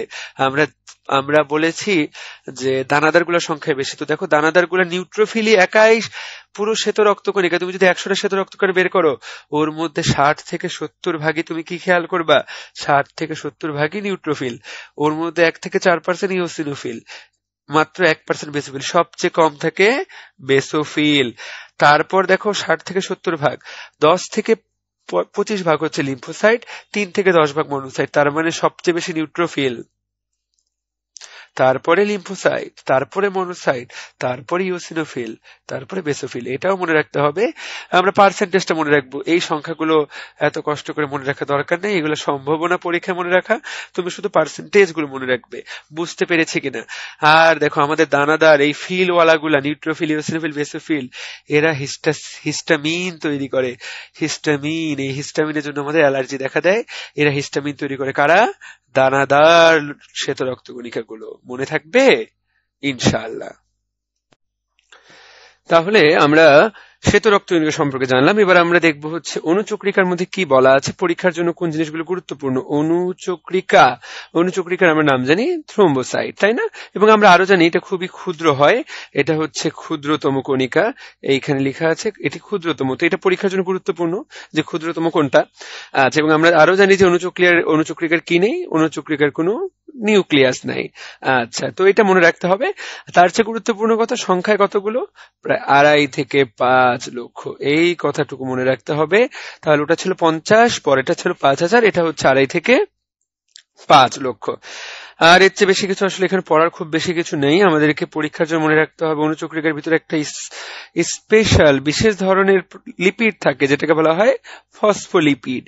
এটা মনে রাখতে হবে যে অণুচক্রিকার ভিতরে কোন লিপিডটি থাকে। সেফালিন নামে একটা বিশেষ ফসফোলিপিড থাকে। এবং অণুচক্রিকার জন্ম নিয়ে, কোথা থেকে অণুচক্রিকা জন্মায় তা নিয়ে বিজ্ঞানীদের মধ্যে একটা বেশ মতানৈক্য আছে। তারা অনেক বিজ্ঞানী বলেছেন এটা আসলে মেগা ক্যারিওসাইট। মেগা শব্দের অর্থ বড়, ক্যারিও শব্দের অর্থ নিউক্লিয়াস, সাইট মানে কোষ। বড় নিউক্লিয়াস যুক্ত কোষ, এমন কোষ যেগুলো অস্থি মজ্জায় থাকে, সেখান থেকে অণুচক্রিকাগুলো তৈরি হয়। এটা একদল বিজ্ঞানী ধারণা। আরেকদল বিজ্ঞানী ধারণা শ্বেত রক্তকণিকা থেকে, এই জায়গা থেকে মনে করে এটা একটা শ্বেত রক্তকণিকা, এই জায়গাটুকু ভেঙে একটা অণুচক্রিকা হয়ে গেল। তো এক এক বিজ্ঞানীর এক এক রকম ধারণা। এখনো এ বিষয়ে বিজ্ঞানীরা পুরোপুরি একমত হতে পারেননি। তো এইখান থেকে 3টি কথা মনে রাখতে হবে: ক্ষুদ্রতম, সেফালিন এবং 2.5 থেকে 5 লক্ষ। এখন অনুচক্রিকা কতদিন বাঁচে? দেখো এখানে লেখা আছে অনুচক্রিকার গড়ে 5 থেকে 10 দিন, তার মানে এটা মোটামুটি আমরা দেখলাম শ্বেত রক্তকণিকা ছিল 1 থেকে 15 দিন, অনুচক্রিকা কিন্তু 5 থেকে 10 দিন, এবং তারাও প্লীহাতে যে ধ্বংস হয়। এখানে একটা কথা বলা হচ্ছে রেটিকুলো এন্ডোথেলিয়াল, কতটুকু আমরা আসলে জেনে রাখি। এই যে প্লীহা, লসিকা গ্রন্থি, এদেরকে মূলত রেটিকুলো এন্ডোথেলিয়াল অঙ্গ বলা হয়। এদের যে কোষগুলো থাকে সেগুলোকে বলা হয় রেটিকুলো এন্ডোথেলিয়াল কোষ। এই সকল কোষে যে মূলত অনুচক্রিকাগুলো নষ্ট হয়ে যায়। এরপর আমরা খেয়াল করবো অনুচক্রিকার কাজ। অনুচক্রিকা আমরা বলেছিলাম যে থ্রোম্বোসাইট নাম, থ্রোম্বো মানে জমাট বাঁধানো, এর আসল কাজ হচ্ছে রক্তকে জমাট বাঁধানো। ক্ষত স্থানে দেখো রক্ত সঞ্চালন ঘটায়, কথাটা আমরা কেটে দিচ্ছি একদমই, এটার দিকে আমরা কোনোভাবেই খেয়াল করবো না। এখানে রক্ত সঞ্চালন না, শব্দটি হচ্ছে রক্ত তঞ্চন ঘটায়। তঞ্চন বলতে রক্ত জমাট বাঁধায়। তাহলে ক্ষত স্থানে রক্ত জমাট বাঁধায়। কিভাবে জমাট বাঁধায়? হিমোস্ট্যাটিক প্লাক তৈরি করে। কিরকম হিমোস্ট্যাটিক প্লাক? শব্দটির অর্থ কি? হিমো শব্দের অর্থ রক্ত, স্টেসিস মানে থামিয়ে দেওয়া। তাহলে রক্ত থামিয়ে দেয় যে প্লাকটা, এটা এমন একটা একটা একটা বিশেষ অংশ তৈরি করে যা রক্তকে থামিয়ে দেয়, এর ফলে রক্ত আর বের হতে পারে না। তাহলে পরীক্ষায় আসবে হিমোস্ট্যাটিক প্লাক কে তৈরি করে? উত্তর হচ্ছে অনুচক্রিকা। এবং খেয়াল করো এটি সেরাটোনিন নামে একটি পদার্থ ক্ষরণ করে, এটি খুবই গুরুত্বপূর্ণ। সেরাটোনিন কি করে? মনে করো এটা একটা রক্তনালী, এই রক্তনালীটা এরকম মোটা, সেরোটোনিন যা করে সেটা হচ্ছে এই রক্তনালীটাকে চিকন করে ফেলে, ফলে রক্ত যেখানে অনেক অনেক বেশি বেশি আসছিল ফলে কমে যায়। তাহলে সেরোটোনিন রক্তনালীর সংকোচন ঘটিয়ে রক্তপাত হ্রাস করে। এবং অনুচক্রিকাও কিন্তু ফ্যাগোসাইটোসিস করতে পারে। আমরা পড়েছিলাম মনি শুধুমাত্র করে, শ্বেত রক্তকণিকার মধ্যে মনোসাইট এবং নিউট্রোফিল ফ্যাগোসাইটোসিস করে, কিন্তু অনুচক্রিকা তারাও কার্বন কণা, ইমিউন কমপ্লেক্স এবং ভাইরাসকে খেয়ে ফেলে। মনে রাখতে হবে এই তিনটা কিন্তু স্পেশাল। ভাইরাসকে শ্বেত রক্তকণিকা মারতে পারে না, ইমিউন কমপ্লেক্সকেও শ্বেত রক্তকণিকা মারতে পারে না, কার্বন কণাকে শ্বেত রক্তকণিকা মারতে পারে না। এদেরকে মূলত অনুচক্রিকা এদেরকে খেয়ে ফেলে। তাহলে অনুচক্রিকা ফ্যাগোসাইটোসিস করে কার? কার্বন কণা, ইমিউন কমপ্লেক্স এবং ভাইরাসের। তাহলে এটুকু আমাদেরকে মনে রাখতে হবে। তাহলে আমরা আসলে অনেক কিছু জেনে ফেলেছি। এখন আমরা আবার সামারি করব যে আমরা কি কি জেনেছি। আমরা এখন পড়বো যে উৎপত্তি বিনাশ কার কোথায় হয়। আমরা পড়েছিলাম আরবিসি, ভ্রূণীয় জীবনে যকৃত, প্লীহা, থাইমাস, 20 বছর বয়সের পর সেটা হিমোসাইটোব্লাস্ট নামক কোষ, যেটা বড় বড় হাড়ের ভেতরে থাকে, হিমোসাইটোব্লাস্ট নামক কোষ থেকে তৈরি হয়। হিমোসাইটোব্লাস্ট, হিম শব্দের অর্থ রক্ত, সাইট মানে কোষ, ব্লাস্ট শব্দের অর্থ অপরিণত বা যেখান থেকে তৈরি হচ্ছে কোষগুলো, হিমোসাইটোব্লাস্ট। এবং আমরা সেটা পড়েছিলাম জীবনের বাদ বাকি সময় 20 বছর বয়স পর্যন্ত এখান থেকে হিমোসাইটোব্লাস্ট, বাদ বাকি সময় বড় বড় হাড়ের শেষ প্রান্ত বা অস্থি মজ্জা থেকে আসলে তৈরি হয়। হিউমেরাসের মাথা, ফিমারের মাথা, স্টার্নাম, কশেরুকা, পরশুকা, তো এগুলো হচ্ছে আমাদের শরীরের বড় বড় হাড়, এগুলো থেকে পরবর্তী তৈরি হয়। আমরা দেখেছিলাম যে ডাব্লিউবিসি কোথা থেকে উৎপন্ন হয়। আমরা বলেছিলাম প্লীহা, লসিকা গ্রন্থি, থাইমাস, তাই না? এগুলোর হিমোসাইটোব্লাস্ট একই রকম, যেখান থেকে রক্তের কণিকা তৈরি হবে। তাহলে এবং এর পরের স্লাইডে বলা আছে। এখন লোহিত রক্তকণিকার কাজ কি? এটা সবাই কিন্তু আমরা একটা কাজ জানি যে রক্তের কাজ অক্সিজেন পরিবহন করা। এখন অক্সিজেন পরিবহন হয় তা আসলে মূলত কিসের মাধ্যমে? লোহিত। এখানে আরেকটু সামারি করা আছে আমরা কি কি পড়েছি। আমরা দেখেছি লোহিত রক্তকণিকা 45 থেকে 50 লক্ষ, 120 দিন বাঁচে। এটা 5000 থেকে 8000, 1 থেকে 15 দিন বাঁচে। এটা 2.5 থেকে 5 লক্ষ, 5 থেকে 10 দিন বাঁচে। খুব ইম্পর্টেন্ট, পরীক্ষায় কিন্তু এই সংখ্যাগুলো খুব সুন্দর করে চলে আসে। চলো পরের স্লাইডে যাই, এটা তো আগেই পড়ে ফেলেছি। এবং এইখানে এটা একটা বিশাল ছক, আমরা এতক্ষণ ধরে যা পড়েছি সব সুন্দর করে বইয়ে তোমাদের এই ছকে দেওয়া আছে। দেখো আমরা পড়েছি কার আয়ুষ্কাল কতদিন, তাই না? লোহিত রক্তকণিকা 120 দিন আমরা পড়েছিলাম, অনুচক্রিকা 1 দিন বা 2 থেকে 4 দিন, ইওসিনোফিল 8 থেকে 12 দিন, বেসোফিল 12 থেকে 15 দিন, তাই না? লিম্ফোসাইট 2 থেকে 3 দিন, এখানে লেখা আছে 1 ঘন্টা। তো ওখানে আমরা ওই বইয়ে সবগুলোই বলেছিলাম। আর মনোসাইট এখানে বলা হয়েছে জানা নেই, আমরা ওখানে একটা কিছু পড়েছিলাম, তাই না? এটা গাজী আজমল স্যারের বইয়ে। এবং আমরা কাজ পড়েছি, লোহিত রক্তকণিকার কাজ পড়েছি, অ্যালার্জির, ইওসিনোফিল আমরা দেখেছি যে ইওসিনোফিল অ্যালার্জি প্রতিরোধ করে। আমরা বলেছিলাম যে নিউট্রোফিল এবং মনোসাইট ফ্যাগোসাইটোসিস, দেখো এখানেও লেখা আছে, তাই না? লিম্ফোসাইট পড়েছিলাম অ্যান্টিবডি, মনে আছে কিনা? এবং আমরা পড়েছিলাম বেসোফিল হেপারিন ক্ষরণ করে, তাহলে আমরা এটাও পড়েছিলাম। নিচের দিকে দেখো অনুচক্রিকা বলেছে রক্ততঞ্চনে সহায়তা করে 5 থেকে 10 দিন। আসলে আমরা সবগুলোই পড়েছি। কার উৎপত্তি স্তরের কথা আমরা মাত্র পড়েছি, প্রতি ঘন মিলিমিটারে এটা 5 লক্ষ এবং এটা 2.5 থেকে 5 লক্ষ, আর এই সবগুলো মিলায় 4 থেকে 11,000। এটা আমরা একটু মনে রাখার চেষ্টা করবো। নিউট্রোফিল থাকে 3 থেকে 5,000, খুব গুরুত্বপূর্ণ, আর লিম্ফোসাইট এই দুটা মনে রাখাটা খুব গুরুত্বপূর্ণ। এবং উৎসস্থল আমরা পারি, এটা অতটা গুরুত্ব দিয়ে না পড়লেও চলবে, এটি খুব বেশি গুরুত্বপূর্ণ নয়। গুরুত্বপূর্ণ এটি লোহিত রক্তকণিকা গোলাকার দ্বিঅবতল, এটা আমরা আগে থেকে যে নিউক্লিয়াসবিহীন, তাই না? আর এটাও নিউক্লিয়াসবিহীন, গোল ডিম্বাকার রডের মতো। তো এখান পর্যন্ত আমরা আসলে রক্তের অনেক কিছু জানলাম, রক্তের কণিকাগুলো সম্পর্কে। পরের পেজে আমরা দেখবো, আমরা কিছু অনুশীলনী প্র্যাকটিস করব, যে আমরা এতক্ষণ তো পড়লাম, দেখি পারি কিনা। চলো চেষ্টা করে দেখো। এখানে প্রথম প্রশ্ন, মানুষের রক্তের পিএইচ কত? তুমিই বলো। ভেরি গুড, 7.4, তাই কিনা? 7.4, সুন্দর। নিম্নের কোনটি হেপারিন ক্ষরণ করে? আমরা একটু আগে দেখেছি, কোন কোষটা? Basophil, neutrophil, lymphocyte, eosinophil. খুবই সুন্দর, বেসোফিল। এখানে একার হবে, এটা আসলে বেসোফিল। এরপর নিউক্লিয়াস বিশিষ্ট লোহিত রক্তকণিকা কোন প্রাণীতে থাকে? আমরা পড়েছিলাম একটা ব্যতিক্রম আছে, সেটার নাম ছিল উট। আমাদেরকে মনে রাখতে হবে নিউক্লিয়াস বিশিষ্ট লোহিত রক্তকণিকা শুধু উট না, ব্যাঙের মধ্যেও থাকে। এটা তাহলে আমরা এই জায়গায় শিখলাম যে নিউক্লিয়াস বিশিষ্ট লোহিত রক্তকণিকা কোথায় থাকে? কোথায় থাকে? ব্যাঙের মধ্যে। এবং আমরা পড়েছিলাম যে কোন অংশে আরও বেশি ধ্বংস হয়? যকৃত এবং প্লীহাতে, তাই না? তাহলে আমরা অপশন দেখতে পাচ্ছি, তাহলে এটুকু আশা করি আমরা পারবো।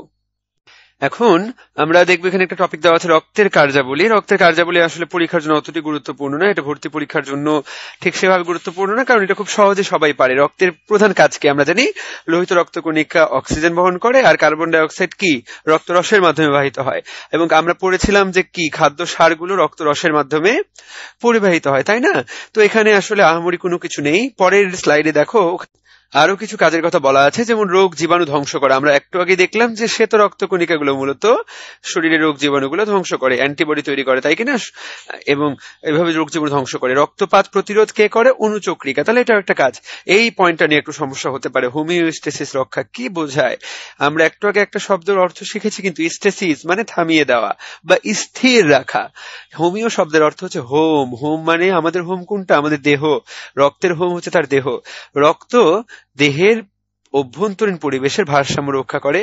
এই যে অভ্যন্তরীণ পরিবেশের ভারসাম্য রক্ষা, এটাকে বলা হয় হোমিওস্টেসিস। হিমোস্টেসিস না কিন্তু, হোমিও। হোমিও মানে হোম, হোম থেকে হোমিও। এবং রক্ত বডিরও পিএইচ নিয়ন্ত্রণ করে। এই যে রক্ত নিজেরও পিএইচ রক্ষা করে, বডি আমাদের শরীরকেও সুস্থ রাখে। তাহলে এই হচ্ছে রক্তের কার্যাবলী। এই মুহূর্তে আমরা এখন একটা খুবই গুরুত্বপূর্ণ প্রক্রিয়া সম্পর্কে পড়ব, জীবন বাঁচানোর প্রক্রিয়া। কিরকম জীবন বাঁচানো? আমাদের সবারই কিন্তু অনেক সময় হাত বা বিভিন্ন শরীরের বিভিন্ন অংশ কেটে যায়, কেটে গেলে রক্তপাত হয়। এখন মনে করো রক্ত এক হাত একবার কেটে গেল, তোমার শরীরে সবটুকু রক্ত বের হয়ে চলে গেল, ব্যাপারটা তো খারাপ হবে, তাই না? মানুষটা বাঁচবেই না। তো রক্ত জমাট বাঁধতে হয়, রক্তপাত বন্ধ হতে হয়। আমাদের শরীরে কিভাবে এই ঘটনাটা ঘটে, চলো আমরা এখন সেটা নিয়ে আলোচনা করব। ব্যাপারটা খুবই অদ্ভুত, কিন্তু এটা একটা জাদুর মতো। এবং তুমি যদি মনে করো হাত কেটে গেছে, তুমি যদি চেপে ধরো নাই, কি দেখবা আসলে 10 মিনিট পর আপনা আপনি রক্তপাত কিন্তু বন্ধ হয়ে গিয়েছে। ব্যাপারটা এমন না যে আজীবন রক্ত পড়তে থাকবে তুমি যদি কোনো কিছুতে না বেঁধে দাও বা না চেপে ধরো। শরীরের একটা নিজস্ব প্রক্রিয়া আছে রক্তপাত বন্ধ করার। তো আমরা এখন সেই প্রক্রিয়াটা সম্পর্কে জানবো, কিভাবে ঘটে এই প্রক্রিয়াটি। ঠিক আছে? তো রক্ত জমাট বাঁধার প্রক্রিয়া এখানে বলা আছে। তো সবার আগে জানতে হবে ঘটনাটি যে ঘটে, মূল উপাদানগুলা কি কি। দেখো মূল উপাদান, যেখানে কথাটা আসবে মূল উপাদান মনে রাখতে, রক্ত জমাট বাঁধার মূল উপাদান 4টি। দেখো এখানে উপাদানগুলোর নাম: ফাইব্রিনোজেন, প্রোথ্রম্বিন, থ্রোম্বোপ্লাস্টিন, এই যে থ্রোম্বোপ্লাস্টিন এবং ক্যালসিয়াম। তো থ্রোম্বোপ্লাস্টিন আমরা সুন্দর করে লিখবো, থ্রোম্বোপ্লাস্টিন, ফাইব্রিনোজেন, প্রোথ্রম্বিন, থ্রোম্বোপ্লাস্টিন এবং ক্যালসিয়াম, 4টা। এটা হচ্ছে 3 নাম্বারটা, টিস্যু থ্রোম্বোপ্লাস্টিন। তাহলে এটা মনে থাকে না, অনেক বেশিরভাগই মনে থাকে না, কঠিন কঠিন নাম। তো আমরা মনে রাখি যে ফুল পরে টুপ করে, ফু দিয়ে ফাইব্রিনোজেন, প দিয়ে প্রোথ্রম্বিন, টুপ দিয়ে মনে রাখবো থ্রোম্বোপ্লাস্টিন, আর করে দিয়ে ক্যালসিয়াম। এই 4টা হচ্ছে রক্ত জমাট বাঁধার মূল উপাদান। দে আর দ্য মেইন হিরোজ। যখন রক্ত হাত কেটে যায় তখন এই 4জন রক্তপাতটাকে বন্ধ করার চেষ্টা করে। এই 4জনই হচ্ছে মেইন। আমরা চলো এদের সম্পর্কে পরের স্লাইডে আরো বেশি কিছু জানবো। এখন আমরা বলেছি রক্ত জমাট বাঁধার মূল উপাদান 4টি, কিন্তু এখানে আসলে শুধু 4জন নয়, 13টি ফ্যাক্টর বলা হয়। 13টি ফ্যাক্টর রক্ত জমাট বাঁধতে সাহায্য করে। এবং পরীক্ষা যদি কখনো আসে কতটি ফ্যাক্টর, তাহলে তোমাকে অ্যান্সার করতে হবে 13টি, আর যদি আসে মূল উপাদান কয়টি, তাহলে তোমাকে অ্যান্সার করতে হবে 4টি। এবং দেখো এই ফ্যাক্টরগুলোর মধ্যে এক বা একাধিক ফ্যাক্টর যদি অনুপস্থিত থাকে তাহলে রক্ত জমাট বাঁধে না। দেখো এটাকে বলা হয় হিমোফিলিয়া। হিমোফিলিয়া শব্দটার অর্থ, হিমো শব্দের অর্থ রক্ত, ফিলিয়া শব্দের অর্থ ভালোবাসা। এই মানুষগুলোর রক্তের প্রতি ভালোবাসা না, রক্তপাতের প্রতি ভালোবাসা থাকে। এদের একবার কেটে গেলে এদের রক্তপাত হতেই থাকে। তো সেজন্য এদেরকে, এই রোগীগুলোকে বলে হিমোফিলিয়ার রোগী। তাহলে আমরা এখন দেখবো যে 13টা উপাদান আসলে কিভাবে কাজ করে। এখানে প্রথমে প্রধান 4টি উপাদান কিভাবে কাজ করে সে নিয়ে কথা বলা আছে। ভর্তি পরীক্ষার জন্য এটা বুঝাটা খানিকটা বেশ গুরুত্বপূর্ণ, তোমাকে আসলেই বুঝতে হবে যে উপাদান 4টা কিভাবে কাজ করে। চলো আমরা একটু খেয়াল করে দেখি কিভাবে কাজ করে। আমরা পড়েছিলাম ফুল, পরে টুপ করে। তো এখানে দেখো প্রথমেই কাজ শুরু করবে টুপ এবং করে থ্রোম্বোসাইট। দেখো থ্রোম্বোসাইট মানে অনুচক্রিকা। যখন আমাদের হাত কোথাও কেটে যায় তখন দেখো কাটা, এতদিন তো অনুচক্রিকাগুলো দেহের ভিতরে ছিল, অনুচক্রিকা বাতাস বলে দুনিয়ায় কোনো কিছু আছে সে জানতো না। যখন হাতটি কেটে গেল রক্ত বের হয়ে আসতেছে, আর ওই রক্তের মধ্যে তো অনুচক্রিকা আছে, ওই অনুচক্রিকাগুলা যখনই বাতাসের স্পর্শ পাইলো সে ভয় পেয়ে প্রত্যেকটা অনুচক্রিকা ভেঙে গেল। অনুচক্রিকাগুলো ভেঙে যায়, তখন অনুচক্রিকাগুলো থেকে একটা এনজাইম বের হয়, তার নাম থ্রোম্বোপ্লাস্টিন। তাহলে ফুল পরে টুপ সবার আগে কাজ শুরু করলো কে? থ্রোম্বোপ্লাস্টিন। এই থ্রোম্বোপ্লাস্টিন কোরের সাথে মানে ক্যালসিয়ামের সাথে মিলিত হয়ে দুইজন মিলে তৈরি করে থ্রোম্বিন। থ্রোম্বোপ্লাস্টিনটা তাহলে কি হয়ে গেল? থ্রোম্বিন। এইবার থ্রোম্বিন কি করবে? ব্যাপারটি একটু অদ্ভুত। দেখো থ্রোম্বিন একটা বিক্রিয়া করতে সাহায্য করবে। থ্রোম্বিন, এই যেখানে ফা লিখে দিলাম, ফাইব্রিনোজেন থেকে ফাইব্রিন বানাবে। থ্রোম্বিন ফাইব্রিনোজেন থেকে ফাইব্রিন বানাবে। ফাইব্রিনোজেন হচ্ছে 1 নাম্বার ফুল। ওই ফাইব্রিনোজেনটাকে সে বদলায় করে ফেলবে ফাইব্রিন মনোমার। মনো বলতে একটা ফাইব্রিন, অনেকগুলো ফাইব্রিন মনোমার একসাথে তৈরি করে একটা ফাইব্রিন পলিমার। ফাইব্রিন কথার অর্থ কি? ফাইব্রিন ফাইবার মানে জালক, এবং এরকম ফাইব্রিন পলিমার মানে তার একটা জালের মতো। দেখো জালের মতো তৈরি হবে, এবং যখন তোমার হাত কোথাও কাটা গেছে সেই জায়গায় পরবর্তীতে একটা জাল তৈরি হয় এবং রক্তপাত এক সময় বন্ধ হয়ে যায়। তাহলে মূল কথাটা কি? সবার আগে কাজ শুরু করে থ্রোম্বোপ্লাস্টিন কোথা থেকে আসে? থ্রোম্বোসাইট গুলো ভেঙে যায়, সে 4 নাম্বার ক্যালসিয়ামের সাথে মিলিত হয়ে তৈরি করে থ্রোম্বিন। এই থ্রোম্বিন ফাইব্রিনোজেনকে ফাইব্রিনে পরিণত করে। ফাইব্রিন মনোমার গুলো একসাথে ফাইব্রিন পলিমার থেকে ফাইব্রিন জালক তৈরি করে। যখন একটা জাল তৈরি হয়, এরকম একটা জাল তৈরি হয়, ও ফলে ওই দিক দিয়ে আর কোনো রক্তই বের হয়ে আসতে পারে না। আমরা পরের পেজে দেখবো একটা ছবিটা দেখলে আরো সুন্দর বুঝতে পারবে। চলো আমরা ছবিতে যাই। দেখো এই সেই ছবিটা। তাহলে দেখো অনুচক্রিকার ভাঙন বাতাসের সংস্পর্শে, সেখান থেকে কি আসলো? থ্রোম্বোপ্লাস্টিন, তাই কি না? টিস্যুর ক্ষত হয়েছে, ফলেই বাতাসের সংস্পর্শে আসছে অনুচক্রিকাগুলা। থ্রোম্বোপ্লাস্টিন কি করলো? ক্যালসিয়ামের সাথে মিলিত হয়ে কিসে তৈরি করলো? থ্রোম্বিন তৈরি করলো, তাই কি না? এই যে ক্যালসিয়াম, এই থ্রোম্বিন ফাইব্রিনোজেনকে ফাইব্রিনে পরিণত করলো। এই ফাইব্রিন পরবর্তীতে ফাইব্রিন জালক তৈরি করলো, ফলে কি? রক্তপাত বন্ধ হয়ে গেল। তাহলে এটা বোঝাটা খুব সুন্দর, তাই না? শেষে তৈরি হচ্ছে ফাইব্রিন জালক, শুরুতে তৈরি হচ্ছে থ্রোম্বোপ্লাস্টিন। এটুকু মনে রাখলেই আমাদের চলবে। কে ফাইব্রিনোজেন থেকে ফাইব্রিন বানায়? থ্রোম্বিন। এই কথাটা মনে রাখতে হবে, কে বানায়? থ্রোম্বিন বানায়। তো আমরা এটুকু মনে রাখার চেষ্টা করব। এখন প্রশ্ন হতে পারে, রক্ত তো জমাট বাঁধলো, কিন্তু সাধারণ অবস্থায় হাত যদি কাটা না যায় তাহলে কেন রক্ত জমাট বাঁধে না? রক্ত আসলে কেন তরল অবস্থা থাকে আমাদের শরীরে? এর 3টি কারণ। প্রথম কারণটা দেখো আমরা পড়েছি অলরেডি, হেপারিন থাকে। হেপারিন আছে বলেই না আমাদের রক্ত এত সুন্দর, এত তরল। এবার রক্তনালীর ভিতরে রক্ত খুব দ্রুত যাচ্ছে, আসলে থেমে থাকার সুযোগই নাই। থেমে থাকলেই না জমাট বাঁধতে পারে, থেমে থাকার সুযোগ নাই, রক্ত খুব দ্রুত চলাচল করছে। এবং রক্তনালীর ভিতরে গাটা হচ্ছে মসৃণ। এই গা যেহেতু খুবই মসৃণ, এখানে ধাক্কা লেগে রক্তের যে প্রবাহ সেটাকেও নষ্ট হয়ে যায় না, একই প্রবাহে প্রবাহিত হতে থাকে। এখন সে যদি বিরক্ত না হয়, সে শুধু জমাট বাঁধবে কি জন্য, তাই না? তাহলে দেখো এই 3টা খুবই গুরুত্বপূর্ণ মেডিকেল ভর্তি পরীক্ষার জন্য। এটা মেডিকেল অ্যাডমিশন টেস্ট লিখে দিলাম আমি, এমএটি। এটা অলরেডি এসেছে একবার ভর্তি পরীক্ষায়। নিচের কোনটি দেহের ভিতরে রক্ত জমাট বাঁধার কারণ নয়, এরকম প্রশ্ন ছিল। এবং এখান থেকে 3টে অপশন দেওয়া ছিল, অন্য আরেক জায়গা থেকে আরেকটা অপশন দেওয়া ছিল, সেটি ছিল অ্যান্সার। খুব ভালো করে খেয়াল করলাম তাহলে এটি আমরা। এখন আমরা একটা ছক দেখতে পাচ্ছি, দেখতে মোটামুটি ভয়ঙ্কর। আমরা বলেছিলাম রক্ত জমাট বাঁধতে 13টি ফ্যাক্টর লাগে। এই 13টি ফ্যাক্টরের নাম এখানে দেওয়া আছে। তবে সবার আগে চলো আমরা আসার কথা জানি, আমরা অলরেডি 5টা পারি। দেখো ফ্যাক্টর 1 ফুল, পরে টুপ করে ফ্যাক্টর 1, 2, 3, 4 দেখো আমরা অলরেডি পড়েছি, ফিব্রিনোজেন, প্রোথ্রম্বিন, থ্রোম্বোপ্লাস্টিন এবং ক্যালসিয়াম। এবং আমরা আরেকটা পারি, দেখো 6 নাম্বার ডাজ নট এক্সিস্ট, মানে 6 নাম্বার ফ্যাক্টর হয়তো বিজ্ঞানী ধারণা করেছিলেন যা আছে, পরে দেখা গেছে আসলে নাই, কিন্তু ট্রেডিশনের জন্য এটাকে বাদ দেওয়া হয়নি। আমরা এখনো বলি 13টাই ফ্যাক্টর, 6 নাম্বারের দুনিয়ায় তাহলে কোনো অস্তিত্ব নাই। আচ্ছা, তাহলে আমরা 5টা পড়ে ফেললাম, এখন বাকিগুলো মনে রাখার চেষ্টা করতে হবে। চলো দেখি, ফ্যাক্টর 5 এবং ফ্যাক্টর 7, দেখো দুটার নামের শুরুতে প্রো আছে, একটা প্রো অ্যাক্সেলারিন এবং আরেকটা প্রো কনভার্টিন। তো মনে রাখতে 5, 7 হচ্ছে সবাই প্রো। তাহলে দেখো আমরা 1, 2, 3, 4, 5, 6, 7 পড়ে ফেলেছি। এবার দেখো ফ্যাক্টর 8, এটাকে বলা হয় অ্যান্টি হেমোফিলিক ফ্যাক্টর এ। তাহলে অ্যান্টি হিমোফিলিক ফ্যাক্টর এ, অ্যান্টি মানে বিপরীত, হিমোফিলিয়া আমরা বলেছিলাম, তার মানে এই ফ্যাক্টরটা থাকলে আর হিমোফিলিয়া হবে না, আর যদি এটা না থাকে তাহলেই হিমোফিলিয়া হবে, তাই না? কি হবে? হিমোফিলিয়া এ হবে তখন, কারণ অ্যান্টি হিমোফিলিক ফ্যাক্টর এটা কাজ হচ্ছে হিমোফিলিয়া না করা, এটা যদি না থাকে তাহলে তো হিমোফিলিয়া হয়ে যাবে। হিমোফিলিয়া একটা রোগ। ফ্যাক্টর 9, দেখো এর নাম হচ্ছে ক্রিস্টমাস ফ্যাক্টর। ক্রিস্টমাস ফ্যাক্টর, এটা একটা ছোট্ট ছেলের নাম ছিল ক্রিস্টমাস, তার শরীরে প্রথম ধরা পড়ে এই রোগটা, যার শরীরে, ওই ক্রিসমাসের শরীরে 9 নাম্বার ফ্যাক্টরটা অনুপস্থিত ছিল, ফলে তার রক্তপাত কখনো বন্ধ হতো না, কোথাও যদি একবার কাটা যেত। ফলে তার নামানুসারে, সে যেহেতু প্রথম রোগী আবিষ্কৃত, তার নামানুসারে এই ফ্যাক্টরটাকে বলা হয়েছে, ফ্যাক্টর 9 কে বলা হয়েছে ক্রিসমাস ফ্যাক্টর। তাকায় দেখো ফ্যাক্টর 10 এবং 11, এগুলো অ্যান্টি হিমোফিলিক ফ্যাক্টর বি এবং সি। তার মানে ফ্যাক্টর 8, ফ্যাক্টর 10 এবং ফ্যাক্টর 11 সবগুলাই অ্যান্টি হিমোফিলিক ফ্যাক্টর, তাই কিনা? আচ্ছা, 9 নাম্বার হচ্ছে ক্রিসমাস, মনে রাখবো বড়দিন নয়, ক্রিসমাস মানে বড়দিন, তাই না? বড়দিন নয় 9 নাম্বারটা।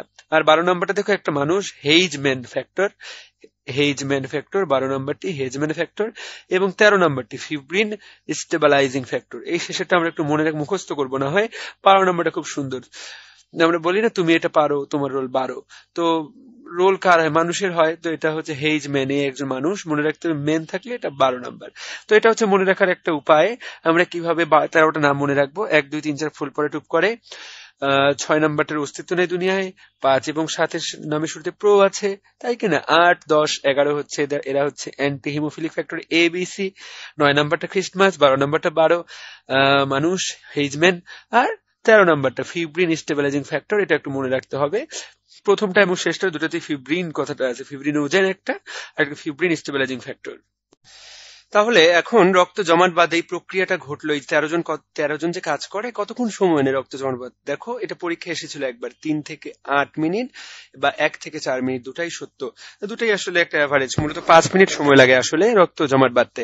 এবং এই যে রক্ত জমাট বেঁধে যাচ্ছে না, এই প্রক্রিয়াটাকে বলা হয় থ্রোম্বোসিস, রক্ত জমাট বাঁধার প্রক্রিয়া। হ্যাঁ, কিন্তু খেয়াল করো, থ্রোম্বোসিস আমরা বলেছিলাম রক্ত জমাট বাঁধে, কিন্তু এই থ্রোম্বোসিস এবং এই রক্ত জমাটের একটু পার্থক্য আছে।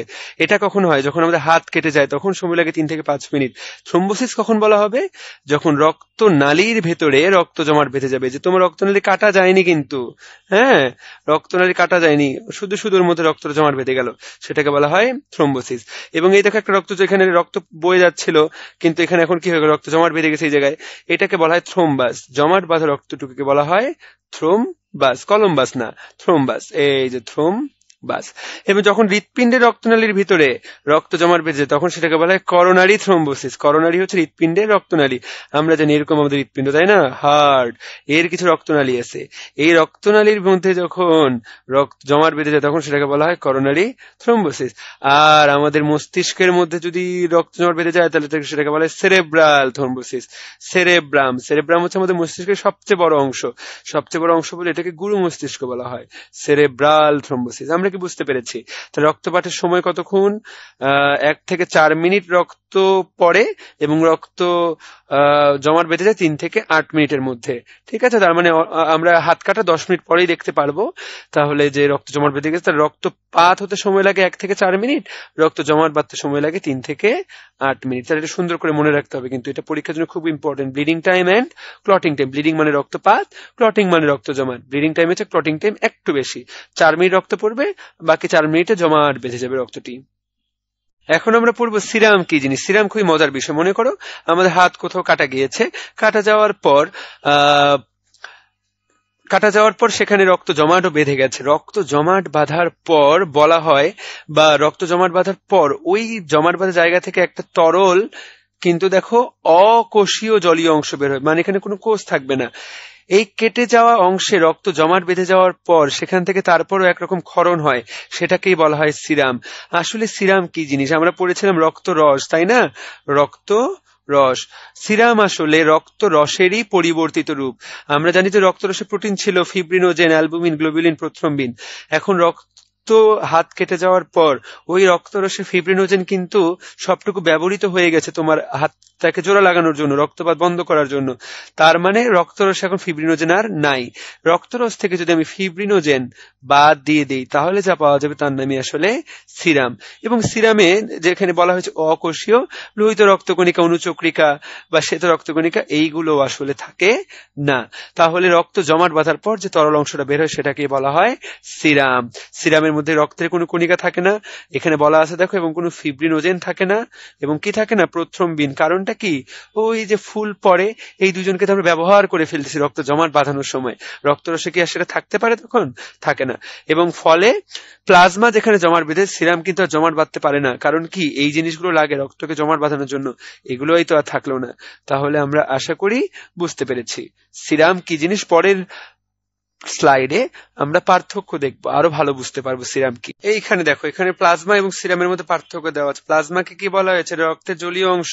সিরামকে কি বলা হয়েছে? রক্ত তঞ্চনের পর তঞ্চিত পদার্থ নিঃসৃত জলীয় অংশ। মানে এটাও জলীয় অংশ, এটা জমাট বাঁধার পর, এটা জমাট বাঁধার আগেই। এখানে কি থাকে? লোহিত রক্তকণিকা, শ্বেত রক্তকণিকা, অনুচক্রিকা। সিরামে কি থাকে? সিরামে কিন্তু কোন রকম রক্তকণিকা থাকে না। সিরামে কিন্তু কোন রকম প্লাজমা ফিব্রিনোজেন থাকে না, তাই না? আর এখানে কি, ফিব্রিনোজেন আমাদের প্রচুর পরিমাণে থাকে। রক্ত কি সাধারণত ঘোরাঘুরি করতে থাকে, তাই কি না? কিন্তু সিরাম কি সাধারণ অবস্থা দেহের মধ্যে থাকবে না।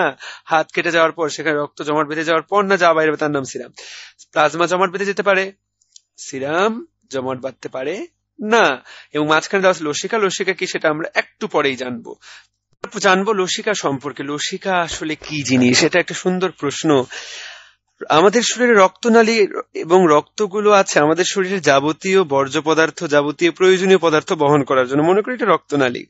এবং আমি বলেছি রক্ত হচ্ছে আসলে বাসের মতো, এটা এক জায়গায় প্যাসেঞ্জার তুলে আরেক জায়গায় নামিয়ে দেয়।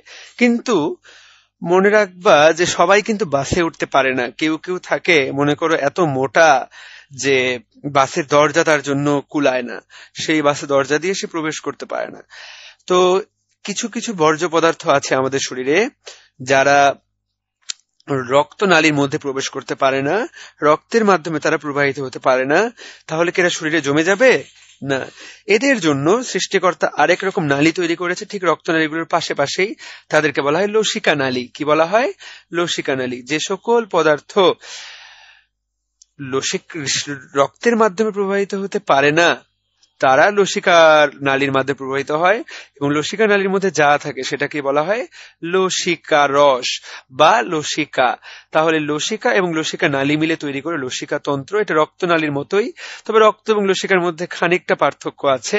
তাকিয়ে দেখো, এখানে বলা হয়েছে লসিকা এক ধরনের ক্ষারধর্মী, রক্ত ক্ষারধর্মী, কিন্তু লসিকার বর্ণ হচ্ছে স্বচ্ছ হলুদ, রক্তের প্লাজমার মতো আসলে, ঠিক আছে? এবং এটা একমুখী প্রবাহে প্রবাহিত হয়, এটা মনে রাখতে হবে। এটা যেখান থেকে শুরু হবে শুধুমাত্র তার এইদিকেই যাবে, কখনো লসিকা এই দিক থেকে এদিকে যাবে না। মানে এর দিক থাকবে সবসময় একমুখী, যেই লসিকা একবার একদিকে যাবে সে ওই দিকেই যাবে। তো আমরা কি কি শিখলাম? লসিকা রস কি? যে লসিকা রস হচ্ছে যা লসিকা নালীর ভেতরে থাকে, যে রস, তাকেই বলা হয় লসিকা রস। কিভাবে তৈরি হয়? যে সকল পদার্থ রক্তের মাধ্যমে বাহিত হতে পারে না তারা লসিকা হয়ে লসিকা নালীর মাধ্যমে বাহিত হয়। আশা করি বুঝতে পেরেছি কথাটি। এখন লসিকা নালী সম্পর্কে আরো চলো পরের পেজে জানি, আমরা আরো কথা বলা আছে। দেখো লসিকা, তাহলে শুধু এটুকু জানলে তো হবে না, কি কি থাকে লসিকার মধ্যে চলো আমরা দেখি। লসিকা এক ধরনের পরিবর্তিত কলা রস। কলা বলতে টিস্যুর মধ্যে থাকে, এরা টিস্যু থেকেই বের হয়, কারণ এইগুলো তো রক্তের মধ্যে প্রবেশ করতে পারে না। আমরা বলবো পরিবর্তিত কলা রস। এর প্রধানত দুটি অংশ। দেখো লসিকার মধ্যেও কোষ থাকে। দেখো মূলত কি কোষ থাকে? মূলত শ্বেত রক্তকণিকা থাকে। শ্বেত রক্তকণিকার মধ্যে কোনটা 5 রকম আছে না? শ্বেত রক্তকণিকার লিম্ফোসাইট থাকে। কি থাকে? লিম্ফোসাইট। দেখো লিম্ফোসাইট কথাটার অর্থই কিন্তু লসিকার কোষ, কারণ লিম্ফ LYMPH লিম্ফ কথাটার অর্থই লসিকা, তাহলে লিম্ফোসাইট শব্দের অর্থ লসিকার কোষ। এই লিম্ফোসাইট যদিও নাম লসিকার কোষ, এটা কিন্তু রক্তেও থাকে এবং মূলত লসিকাতে যেহেতু বেশি পরিমাণে থাকে এই জন্য এটাকে আসলে লিম্ফোসাইট বলে ডাকা হয়। এবং এখানে দেখো সামান্য পরিমাণে লোহিত রক্তকণিকা দেখা যায়, আসলে খুব বেশি পরিমাণে না, খুব খুব কখনো কখনো দেখা যায়। অণুচক্রিকা তো একদমই থাকে না। তাহলে মূলত কি থাকে? মূলত থাকে লিম্ফোসাইট, লসিকার কোষ। লিম্ফ মানে যেহেতু লসিকা, আশা করি বুঝেছি।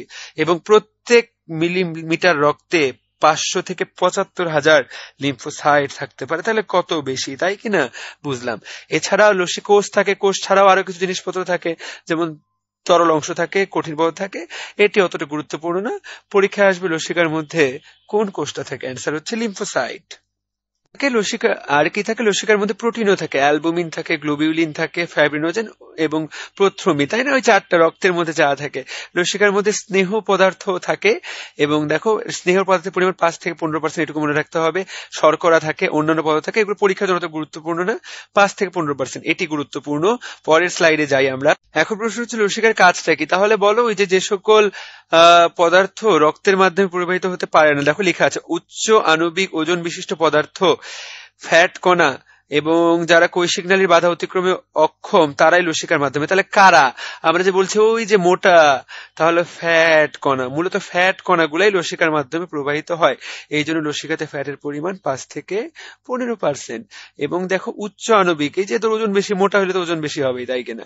তাহলে এরা এখানে প্রবাহিত। আর যেহেতু লিম্ফোসাইট থাকে, লিম্ফোসাইট হচ্ছে আমাদের শরীরের আণুবীক্ষণিক সৈনিক, এবং যেহেতু মনোসাইট থাকে, তাহলে এরা দেহের রোগ প্রতিরোধ ক্ষমতাতেও অংশ নেয়।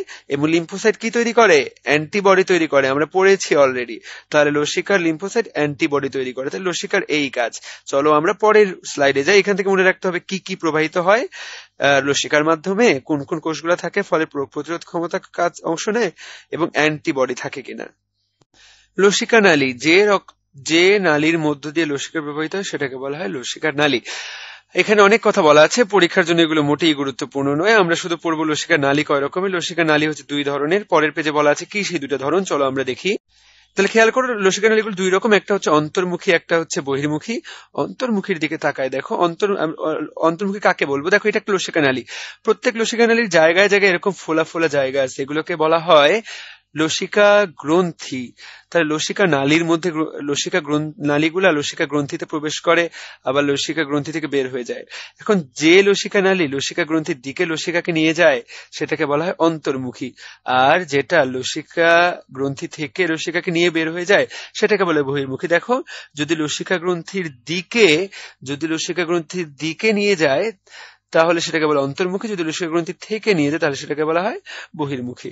এখন আরেকটি কথা বলা হয়েছে, আমাদের পুরো শরীর জুড়ে অসংখ্য লসিকা নালী আছে, কিন্তু দিন শেষে কিন্তু দেখো, যেমন দিন শেষে কিন্তু এরা 2টি লসিকা নালীর মাধ্যমে আমাদের রক্তে পৌঁছায়। যেমন বাংলাদেশে প্রায় অসংখ্য নদী, বলা হয় বাংলাদেশের 1300 নদী, মতান্তরে 3300 নদী।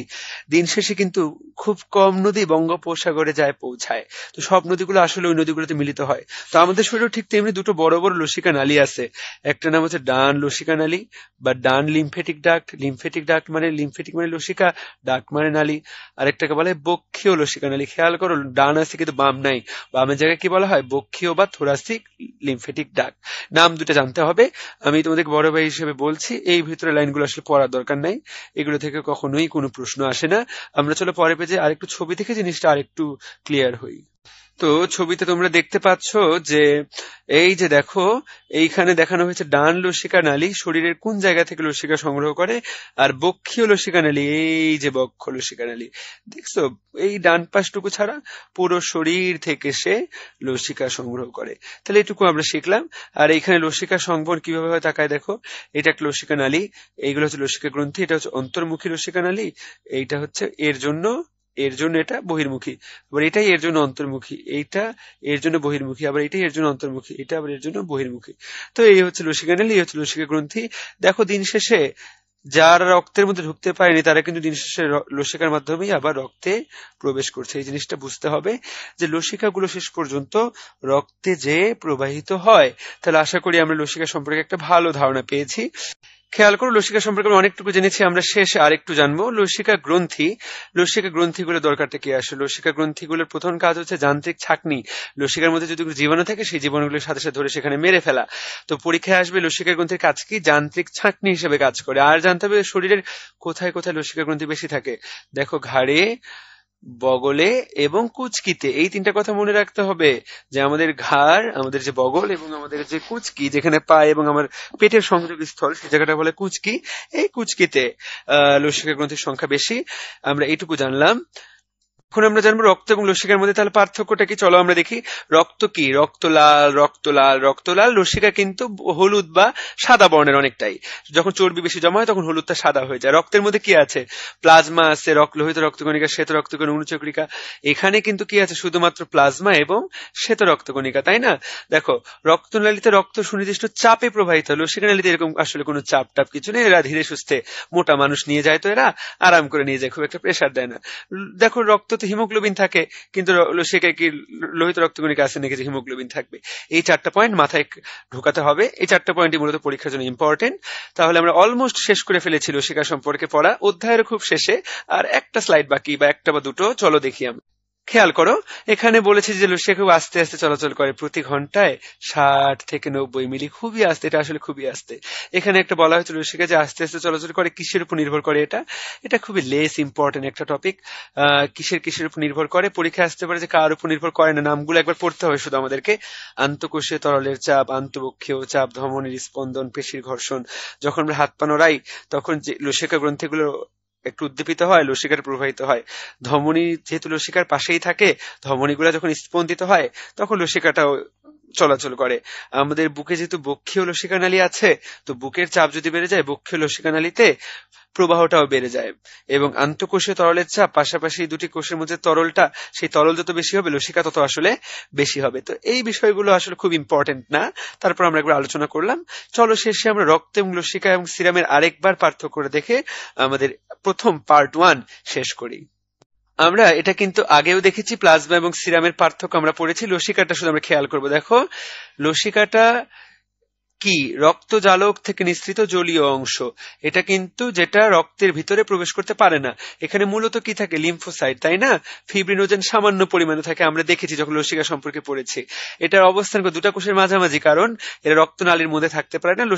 লসিকা হয়ে এরা লসিকা নালীতে ঘোরাঘুরি করে, এবং এরাও কিন্তু জমাট বাঁধে না, কারণ ফিব্রিনোজেন আসলে খুবই অল্প। যে পরিমাণ ফিব্রিনোজেন থাকে সেটা দিয়ে এটা জমাট বাঁধতে পারে না। তাহলে এরই সাথে সাথে কিন্তু আমরা আমাদের প্রথম যে পার্ট, রক্ত, লসিকা, সিরাম, প্রত্যেকটা সম্পর্কে জানলাম। তোমরা যদি এতক্ষণ মনোযোগ দিয়ে শুনে থাকো, তাহলে আশা করি আমি যা যা বলেছি এর বাইরে বাংলাদেশে এমন কোনো পরীক্ষা নেই, এমন কোনো ভর্তি পরীক্ষা নেই যেখানে এর বাইরে প্রশ্ন আসবে। তোমরা যদি মনোযোগ দিয়ে শুনে বুঝে থাকো, এবং এখন তোমরা যদি সুন্দর করে পড়ে ফেলো বইটা, যে আমি যেই অংশগুলো পড়ালাম, তাহলে আশা করি যে তোমরা খুবই সফল হবে ভর্তি পরীক্ষায়। তোমাদের প্রতি শুভকামনা রেখে আমি পার্ট 1 এর লেকচার ভিডিওটি এবং লেকচার অডিওটি আসলে শেষ করছি।